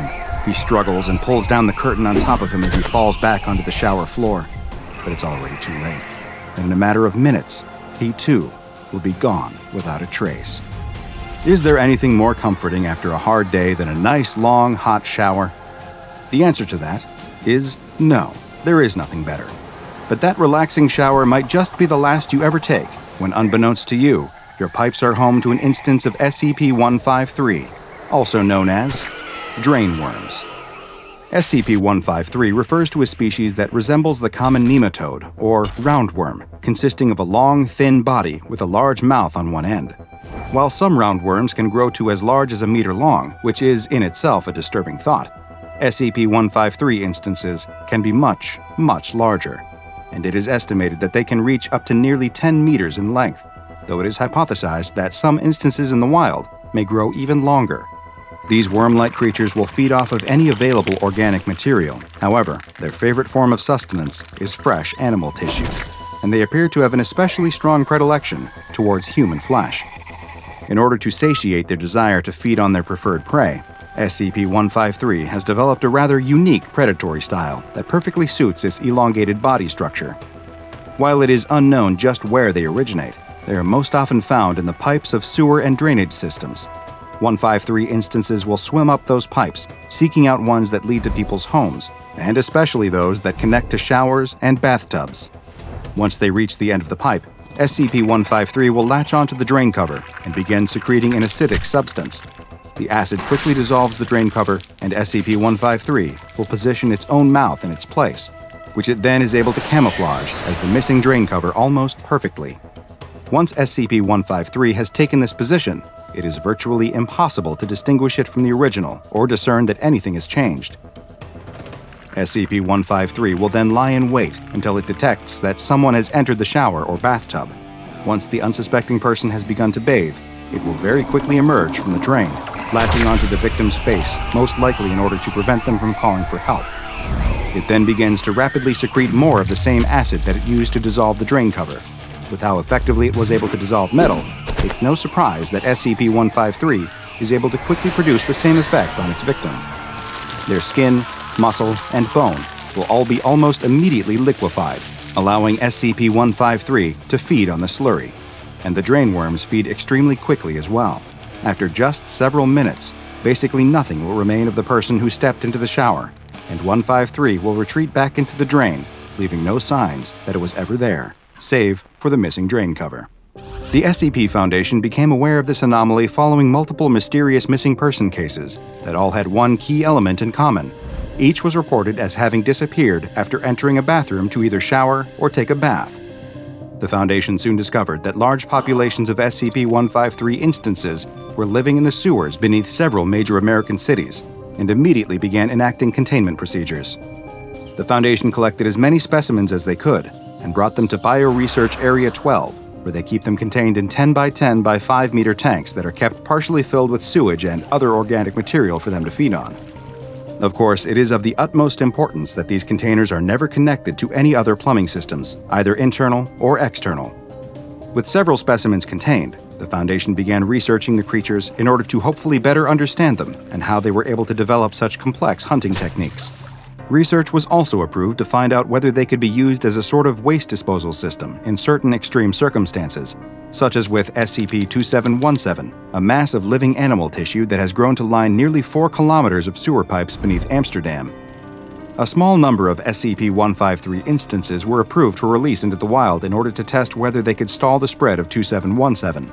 However, this experiment was halted following some disturbing new reports. More missing person reports came to the Foundation's attention that bore the hallmarks of an SCP-153 attack, but these new reports were not limited to people who vanished after bathing. It now appears that SCP-153 has further adapted and has begun to emerge not just from showers and bathtub drains, but now also from sinks and, yes, even toilets. The Foundation is unaware of just how many instances of SCP-153 continue to exist in the wild, but there's no doubt that many continue to live and hunt undetected in sewers around the world. This anomaly, which has been classified as Euclid, is taken very seriously by the Foundation, and any reports of people who go missing from bathrooms are immediately investigated for signs of SCP-153. Field agents are to be equipped with infrared and ultraviolet sensors, which can bypass SCP-153's camouflage, and if specimens are able to be captured alive, then they are to be brought to Area 12 for further research. But don't bother worrying too much the next time you step into the tub. If you've been targeted by SCP-153, there's not much you'll be able to do anyway, and your worries will soon be going down the drain, along with whatever remains of you. A doctor frantically writes in his journal, "It's almost impossible to believe everything that's transpired has taken place in such a short amount of time. It all began 3 days ago. It was just another day down in the mines. A worker was drilling into a seam of coal when suddenly there was an issue with the rig. From what I've gathered, it sounds like the drill bit exploded due to some kind of mechanical defect, sending shards of metal flying throughout the tunnel. The worker was lucky that none of the large pieces struck him, as they surely would have been fatal. He had, though, still been grazed by a piece of shrapnel from the ruined drill bit, and it had left a deep cut across his upper arm. Other miners who were working nearby heard the commotion and quickly came to his aid. They applied a tourniquet to stem the flow of blood and helped him to the mineshaft elevator for the long ride to the surface. Once they reached the safety of daylight, they brought the injured man to the on-site medical clinic, where I was on duty at the time. I cleaned the wound since there was a substantial amount of coal dust that had gotten inside, before suturing and bandaging it. The miner was sent to his bunkhouse to recover, and I thought that would be the end of it. Of course, it was only the beginning. Roughly 24 hours later, the same miner presented himself to me once again. I asked about his injury, and he explained that while his arm was fine, he now felt like he might be coming down with an illness. His symptoms included a runny nose, a cough, and body aches, so my assumption was that he'd simply had some bad luck and caught a cold that just so happened to coincide with being injured on the job. I sent him to his bunk once again, telling him that he wouldn't be able to work and should instead use the day to rest and recover.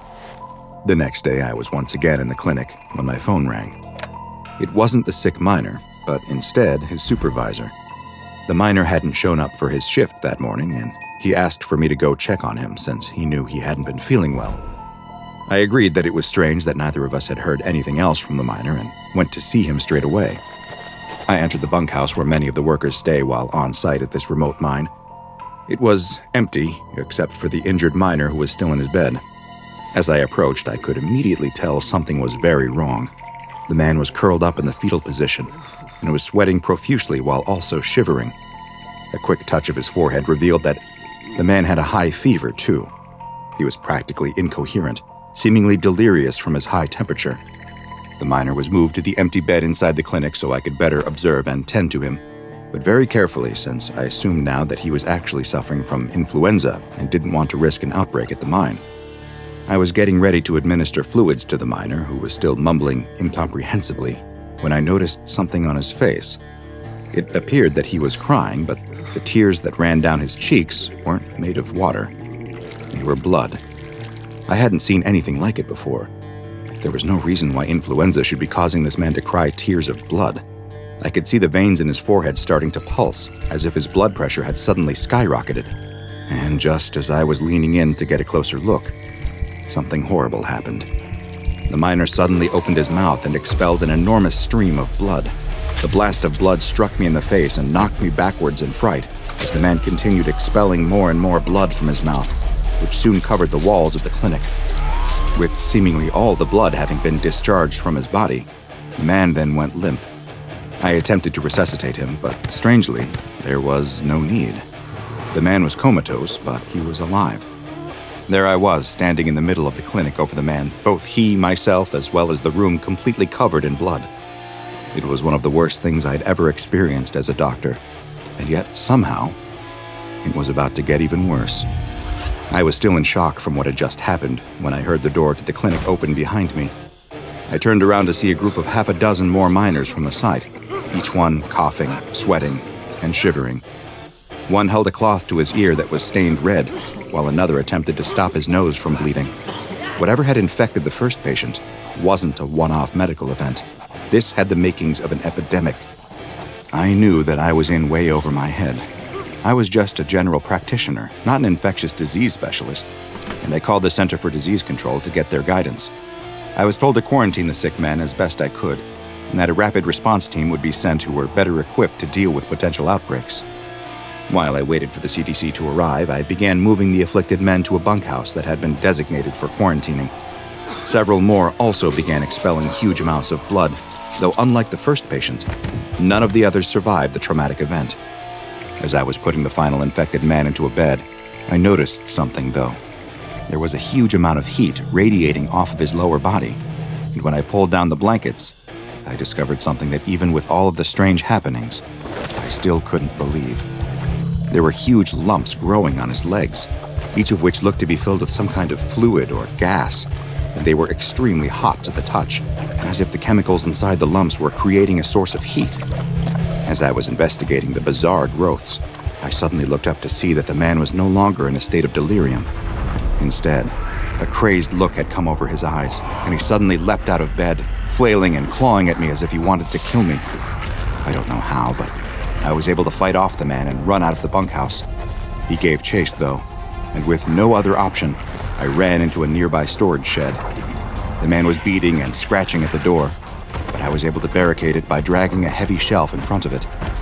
After several minutes of trying to break inside, he finally gave up and left.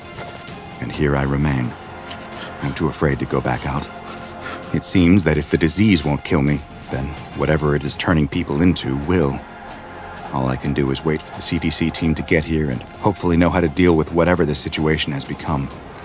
The doctor closes his small notebook and notices a drop of something fall onto the cover. He reaches up and wipes his hand across his mouth. It comes back, covered in blood. The doctor didn't know what the disease was that had so rapidly spread through the workers at the mine, nor did the CDC response team when they arrived. No, it wasn't until the SCP Foundation caught word of the mysterious outbreak that someone would finally determine what was happening with what would soon be called SCP-016, which is also known as the Sentient Micro-Organism. SCP-016 is a blood-borne pathogen that was first discovered after a worker at a remote mine was injured while drilling into a coal seam deep beneath the earth. It is theorized that coal dust entered the wound, dust which perhaps carried dormant spores of what would become SCP-016. Over the next several days, all of the remaining employees at the mine were infected, as was the CDC crisis team that was sent to the mine to investigate the outbreak of what was potentially an undiscovered pathogen. Following the CDC's inability to deal with the disease, the SCP Foundation took over the site and quickly terminated all affected personnel in order to prevent further spread. The first infected person, Patient 0, was taken into Foundation custody for further investigation, and the mineshaft itself was collapsed by an explosive device in order to seal it off. After studying Patient Zero, the Foundation learned a great deal about just what they were dealing with. What they found was that SCP-016 has an incubation period that can vary wildly from just 24 hours to as long as 2 years, with the length appearing to be dependent on the number of other potential human hosts in the immediate area. Once symptoms begin to present in an individual, they will at first look to be quite similar to the common cold. They can include coughing, a runny nose, itchy eyes, and body aches. Roughly 48 hours after the first symptoms, the infected person will experience a form of hemorrhagic fever similar to the Ebola virus, which causes a small amount of bleeding in the lungs. This leads to the infected blood becoming aspirated, most likely in order to better spread through the air. The third stage of the disease leads to the host crashing and bleeding out as they start to bleed profusely from multiple body orifices, including the nose, tear ducts, mouth, and even through the pores of their skin. Their blood pressure will also skyrocket during this final stage, and in some cases have vomited blood as far as 5 meters. Oddly enough, although most die from the traumatic event, this almost complete exsanguination will not always result in death. Sometimes, following the removal of almost all blood from the body, the patient will somehow survive, and the pathogen inside their body will return to its dormant phase once again, before eventually repeating the process. But SCP-016 is more than just a rapid and often deadly bloodborne disease, as you will soon see. As SCP researchers studied the disease, what they discovered was that it had a very strange property that sets it apart from other hemorrhagic fevers like Ebola and the Marburg virus. What they found was that when someone infected with SCP-016 is placed into a high-stress situation, such as one where their life is being threatened, SCP-016 will transition from rapidly reproducing inside of its host's body to instead begin rewriting their host's actual DNA.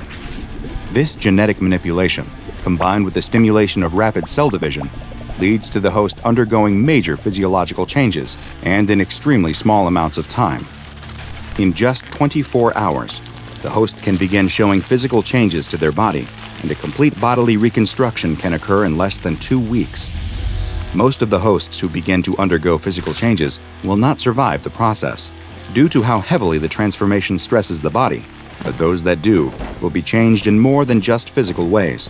They'll exhibit hyper-aggressive behaviors, not dissimilar to those infected by rabies.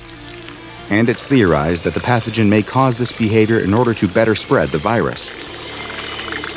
When the Foundation realized that SCP-016 was capable of these transformative effects, they immediately undertook a number of experiments on D-Class personnel in order to better understand their full extent.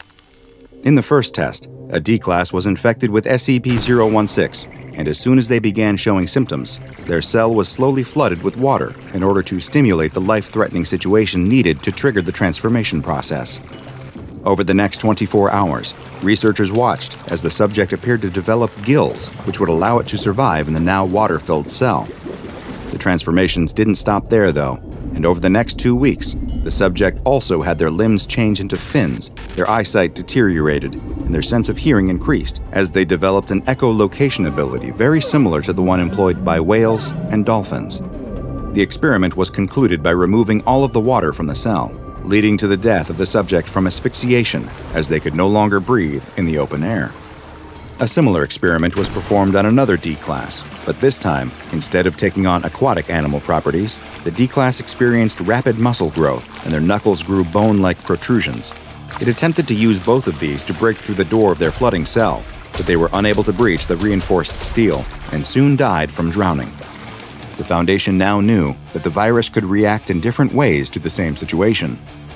The same experiment was run a third time, but in this instance, the infected D-Class exhibited an entirely different means of trying to escape. The subject had a massive growth appear on its chest, which seemed to be fed from 2 different tubes of flesh, also emanating from the subject's body. Fearing what it planned to do, the Foundation ended the experiment early and terminated the subject. An autopsy revealed that the growth was actually a hollow chamber that was being fed by the tubes with oxygen and acetylene gas, which when combined in sufficient amounts would cause a massive combustion event. In other words, SCP-016 was turning the subject into a living bomb. Moving on from flooded cell tests, The researchers next left the D-Class inside of a room with no stressing elements, and instead told them to focus on growing a pair of wings. Without any reason to begin the transformation process, SCP-016 went through its normal stages, and the subject died from blood loss without any other changes occurring. In the final test, a D-Class was placed inside of an acrylic box that was suspended over a mine shaft, with a timer attached indicating the time when the bottom of the box would open and drop the D-Class into the 1,000-foot deep shaft. This D-Class was also told to focus on growing wings that would allow them to survive the plunge. The subject began to transform over the next 24 hours, but rather than grow wings, they instead developed a tentacle-like appendage on their arm that was capable of producing silk, similar to a spider's spinneret. They used the silk-producing organ to secure themselves to the box, showing that subjects did not appear to be able to control the way in which SCP-016 would alter their bodies. This experiment concluded when the timer reached 0 and the bomb attached to it detonated, as had been the plan all along. Following this last test, SCP-016 samples were placed into containment, and access to the sample for experimental purposes is only allowed with prior authorization from Level 4 or O5 personnel, with full documentation of the proposed experiment required beforehand. Failure to follow any of these procedures will lead to the offending personnel being reassigned to D-Class duty or terminated. SCP-016 has been classified as Keter, and the only existing sample is kept in a petri dish which is under extreme lockdown inside of a 5 by 5 by 5 meter room, where the temperature is kept below 0 degrees Celsius at all times. Should an outbreak of SCP-016 occur, all infected personnel are to be immediately terminated on site, and if the infection cannot be contained within 48 hours, then the on-site nuclear device is to be detonated prior to any additional personnel being evacuated. While the containment procedures may sound callous, unfortunately, when it comes to anomalous pathogens as dangerous as SCP-016, no chances can be taken. Now go and watch another entry from the files of DrBob, like SCP-150, the body-stealing parasite, for another SCP that will get inside of you and do frightening things to your body. And make sure you subscribe and turn on notifications so you don't miss a single anomaly as we delve further and further into the SCP Foundation's classified archives.